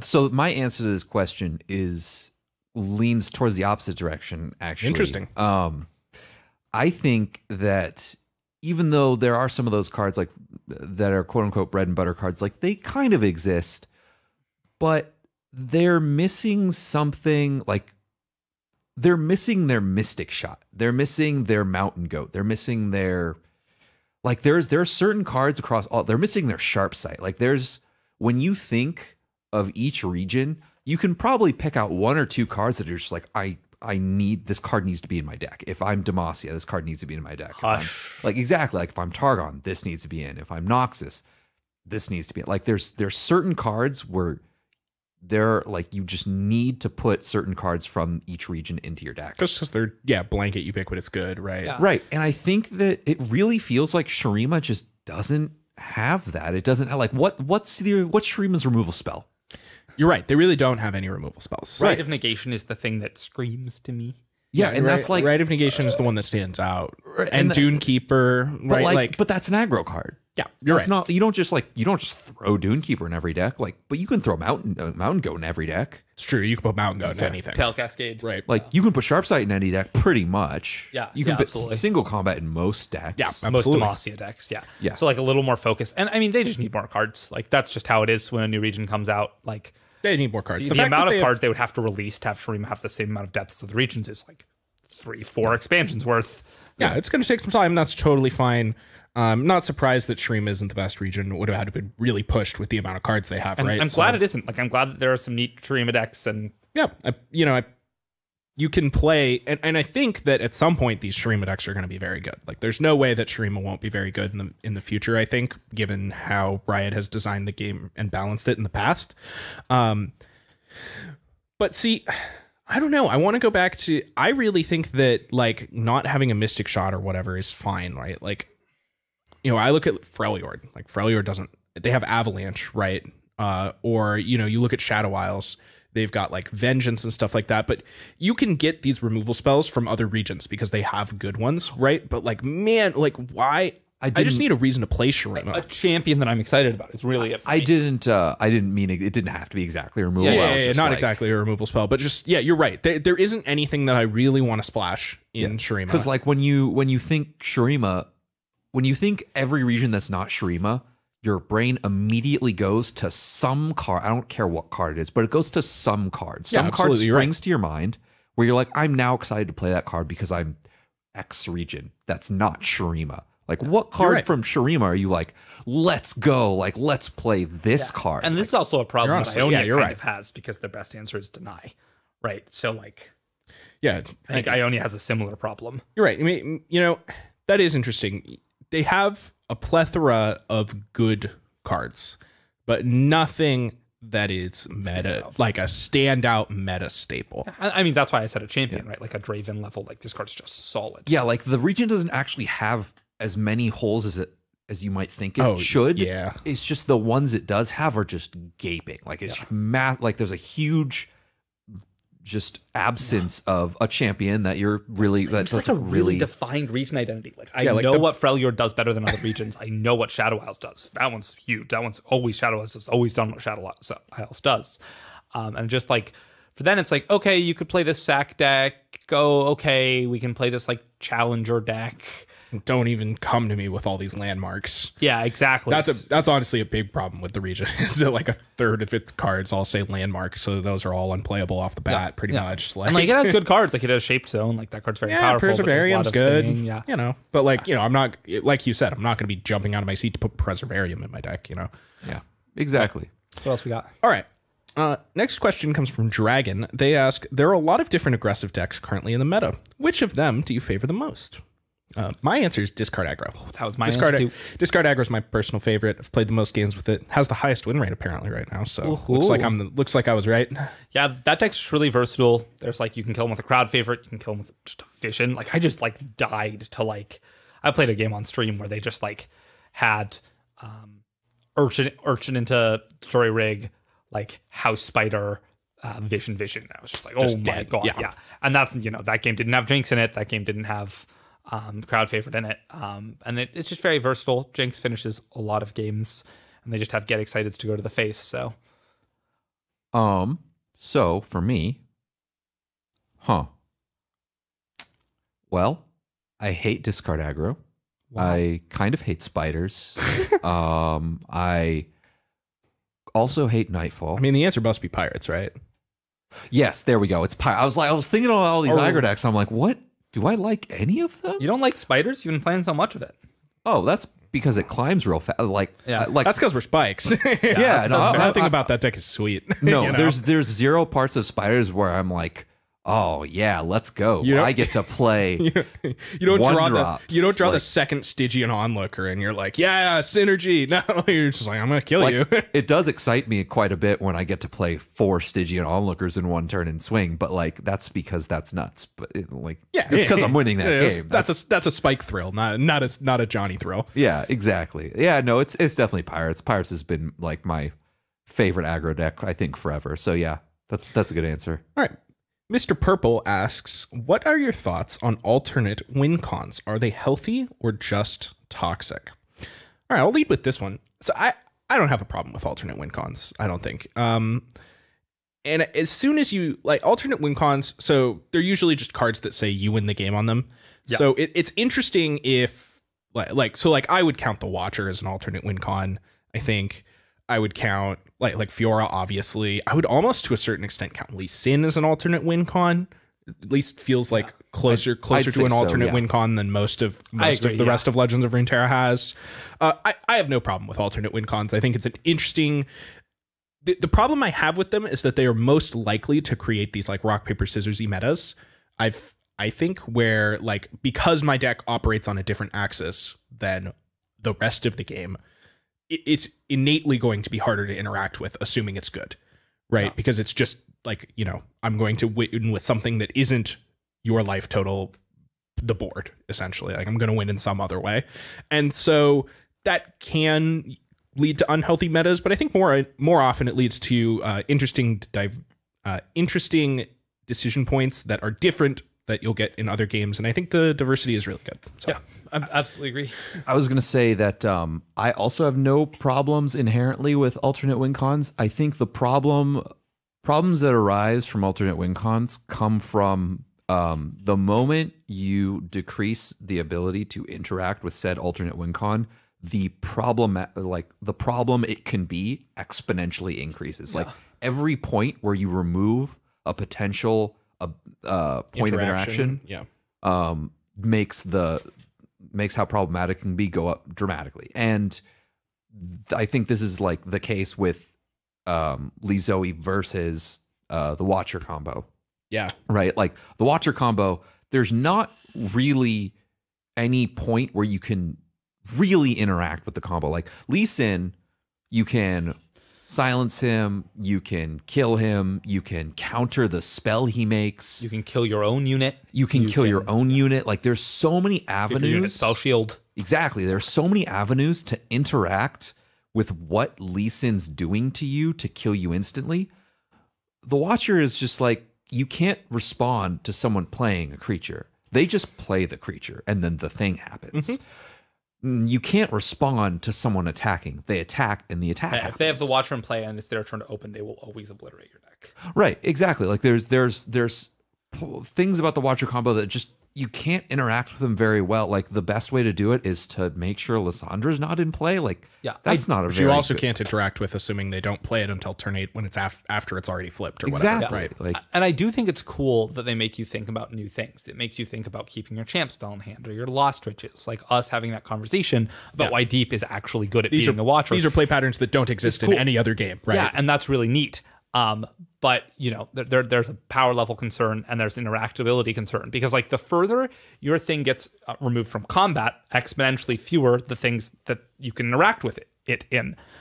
Because this game is built around combat, because so many different things are combat tricks, are withering wails, or removal spells that all, this access of attacking your opponent's life total. And so the further you get away from that, the harder it is. This is why I don't think Fiora fundamentally was a problem. She was a little overtuned and her deck was a little too good, but it wasn't fundamentally a problem that she needed to kill 5 units or 4 units in combat. Yeah, I think it's really funny that the only card that says you win the game on it was Fiora, and like the Watcher, Lee Sin,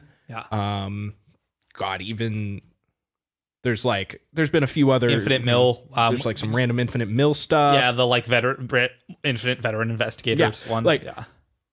I think it's crazy that we're like, yeah, those are the alternate win cons that are a problem. Not the Fiora, the only one that actually says I win the game on it. Yeah, totally. Which is kind of fun. Yeah.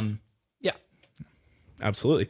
Or like, even the like Ledros timeline thing, which I would call an alternate win con. Oh, it's definitely an alternate win right? con. Like, people had a lot of problem with that. Once again, didn't say win the game on, it's the only card that said I win the game on it is probably the most fair. It did get nerfed, but like, I think it got nerfed for reasons that were not Fiora. Yeah, that were not Fiora's win con being too strong. It was just like, that deck killed with damage often more than it killed with Fiora. Like, the problem was the often. deck being too good. Yes, and nerfing Fiora happened to. Fiora was a good target at that deck to nerf because she was kind of like a linchpin of the deck. Right, she was really good, but I don't think Fiora was the best card in that deck. Fiora just removed a very key weakness Shen or of the Screeching deck. Dragon a lot of the time. It was like Shen or Screeching Dragon. Yeah. All right. Our next question comes from Dr. Blues. They ask, I'd like to know what your thoughts are on the feeling of burnout on the game. I'm not a particularly competitive player, but often feel tired from playing and not really willing to go through hour-long battles of attrition. They often drain more energy than provide with entertainment. What are your tips on how to go about it?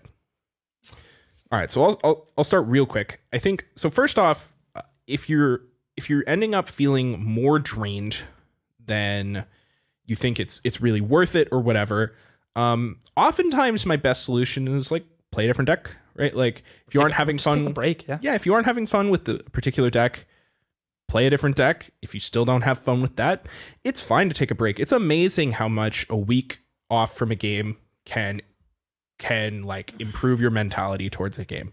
I've taken week-long breaks from Legends of Runeterra, right? Like, it's nice sometimes to just not think about it for a week, like especially if your brain is constantly churning, especially if it's a hobby, right? Like, if you aren't trying to play competitively or seriously or anything, then there's really no harm in taking a break. Don't force yourself to play it when you aren't having fun, because your longevity is going to go way down. That's how you end up playing a game for 3 months and then never playing it again. Is you're like, I don't know what else to do. I'm gonna play this game. I hate this game, and then you never touch it again. It's way better to take a 1 week break. Yeah, I think.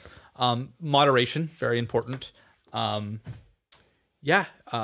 to do things that you find fun. Like I had a stream the other day where, like I said, I just played like any jank deck that someone put in my chat, and that was very refreshing. Like the decks were bad, I lost a lot. That was fine. Ended up at 0 OP, didn't matter. Had a great time. Yeah.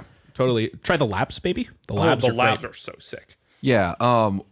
Two things that I do to help with the burnout problem. One is to always have a game. It doesn't have to, like, it can be a few games. It doesn't have to be one, but at least one game where you're like, as the moment you turn off Legends of Runeterra, you can go play that instead. Like, you have a go-to, like, alternate thing to do. For a while it was Hades. Right now, for a while it was Gunfire Reborn. There's always League on the back burner for me, but that's only if I have people to play it with. Yeah, like have a go-to game that you're willing to just turn off Legends of Runeterra for, and just have fun with that instead. Preferably something that doesn't have a ladder system, so you don't have to worry about that. Something that you just play for you. The other thing is to, like you both said, just take a break. Like you can't miss playing Legends of Runeterra if you're playing Legends of Runeterra. Like, absolutely, yeah. After I haven't played Legends for 2 or 3 days, sometimes I'm just like, I don't really want to play for the next 2 or 3 days, and then I don't, and then after the third day, I'm like, oh man, and then you're excited again. I cannot wait to slam people with some Zoe Asol or whatever. That happens a lot. So Yeah, and one thing that I had something that really good that I was going to say, and then the door started banging in our recording studio. And I just, well, totally got distracted. Well, if you think of it, we'll get back to you. Our last question comes from Time. They ask, how do you overcome weaknesses in your play? I mean, the first step is to identify the weaknesses. I actually think that's the hardest part. The first and really the most important step. So like, I mean, I'm pretty stubborn. I don't like it when I make a bad play and somebody tells me my play was bad. I'm like, no, you defend it a little bit in your head, and then, but really, like, that doesn't help anyone, right? Like, that doesn't help anything. 95% of the battle for me is acknowledging that I have a weakness in my play. And then if you just think about trying to fix it, whatever it is, maybe you're mulliganing badly, maybe you're too passive, maybe you aren't thinking about your opponent's counterplay options enough. There's a million things that you could improve on in Legends of Runeterra, and you just need to notice what your weaknesses are. If you make the same mistake twice, remember it and tell yourself, like, I made that mistake twice. I need to fix that in the future. You don't have to be any harder on yourself than that. Like, right? Like, it doesn't have to be, I'm so bad, I can't believe I did this again, I'm awful. There's a big difference between, I made that same mistake twice, I'm going to make sure I don't do that again, and that, right? Like, and that's, I think, the big one is, like, acknowledge that you're making a mistake, tell yourself you need to fix it, and the next time your brain is going to remember it. If you just even say it out loud, like, on turn 5, I need to play around Screeching Dragon. If you screw up and lose 3 games to that in a row or whatever, 3 games in a day even, just say it out loud. Be like, I need to play around Screeching Dragon on turn 5. You'll be shocked how quickly it comes to the front of your mind the next time, I think. And this is what I was going to say last time, is a big part of that burnout is to be really good at something, to really be competitive at something. It takes a lot of work, a lot of time. Absolutely. And that's a big reason that burnout comes, is because you just need to put in a lot of hours to climb, a lot of hours to get good, to get comfortable with the deck. It involves a lot of losing, as it always does. And that's a big thing with putting with weaknesses in your game too. Like, once you've identified it, you just got to put in the work to do it. You got to, be talking about it, be playing with someone else that's going to notice that and point out things. Streaming with someone else in my channel has been huge, because it's like being able to hear exactly what they would do there. Matters a lot. Yeah. Matters a lot. Yep. Making sure you have people whose opinion, like, you aren't just going to throw out. Like, absolutely. Having people that you respect their opinion around you matters a lot, because they can tell you something that they think was better, and like you'll listen to them, right? You're more likely to be like, yes, you're right, instead of what. Yeah, you both touched on most of what I could think of to say. The only thing I'd want to add is one of the harder parts for me is when you identify what a problem that you maybe have a problem, or what the problem is. Something that I have struggled with a lot is sort of drawing false correlations between things. Like, this is a problem because I'm doing this, when in reality it's something else. Like a lot of false positives. False positive. Like, I'm losing to TLC because I'm mulliganing poorly, when in reality I'm playing my turns 3 through 6 very poorly. Like, there's things I'm doing that I think are the problem, but aren't actually the problem. The problem's somewhere else. And that's once hard. Again circles around to identify the problem. Like, that's really hard to do. There's a bunch of reasons why it's hard to do. And whether it's because you don't want to admit you have a problem, or because it's just hard to find, Yeah. So I think, in particular, it feels like there's an infinite list of things that any one person can get better at in this game, right? Like, for me especially, it feels like, all right, I made that mistake twice, I'm not going to make that mistake again. And they can be broad at first, but eventually you're going to start getting into specific things, like I didn't play around sharp sight into hush into single combat. Like, I just didn't even think about it at all. Like, I can't do that again, right? Or whatever. Like, and there's a near infinite combinations of these type of things, right? And so basically you just try to constantly get better, right? Like, acknowledging weaknesses as a player goes a long way, but just telling yourself that you have to fix the things. You're going to have infinite things you need to fix over the course of your time playing the game. It's a that's process. Fine. So does everyone, right? Yeah. Like, literally everyone has theoretically infinite things they could be better at. So I think most of it is just finding how you resonate like with yourself, like what you need to say to yourself, what you need to do in your own mind to correct your problems. You know, a lot of people can't look at a problem, see it, and acknowledge that was a problem, and then they'll remember it later, right? Yeah, like, you absolutely. know, sometimes people are just going to forget about it, and they're going to make the same mistake over and over again. And if that's you, I don't really know what the fix is, but once you find it, you just need to acknowledge it, right? Like, knowing it's there means you're going to be able to find a way to deal with it if you seriously care about dealing with it. Absolutely. I think. Yeah, and I think the last thing I would want to say on this is just be patient.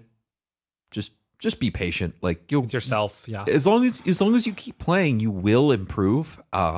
It might be slow, it might be small improvements, but you will improve.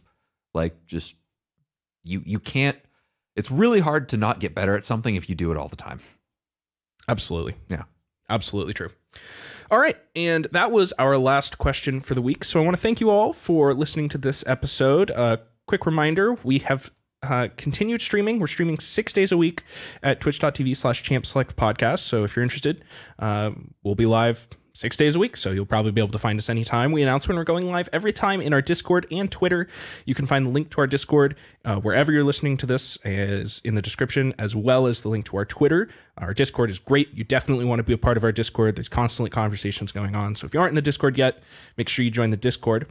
We've got a bunch of stuff working in the pipelines that we're pretty excited about. So hopefully in a couple weeks or whatever, we're going to have some exciting new content to share, but can't get into it too many details.